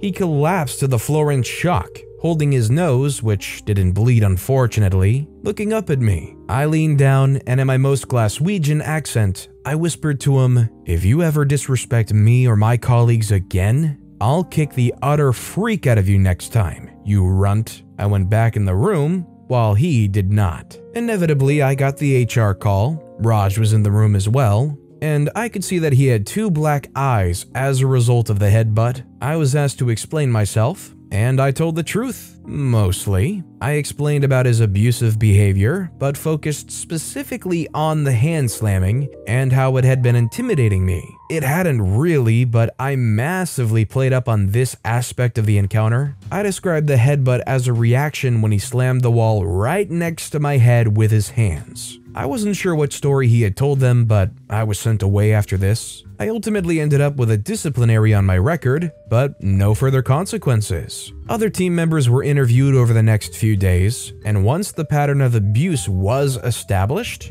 Raj was terminated from the company. The most satisfying part of this was the day after. When everyone on the course went out for dinner, Natalie insisted that he stand next to her for the division group photograph, black eyes and all. I have to think that photograph contributed to his downfall in some way. This makes me think of a quote by masterful poet Matt Barnes. "Violence is never the answer, but sometimes it is." I'm not saying what OP did was the right thing to do, but it did set off the chain reaction for what I think is a very appropriate ending for Raj. But with that being said, that's all the time we have for today. So of both of these stories that I've read today, which was your favorite and why? Let me know in the comments down below. And if you haven't yet, if you could like and subscribe, that would mean a lot to me. Whatever you do, whether it's liking, subscribing, turning notifications on, all of it helps grow this channel and I appreciate the heck out of it. So until next time, I'll see you all tomorrow with some more stories.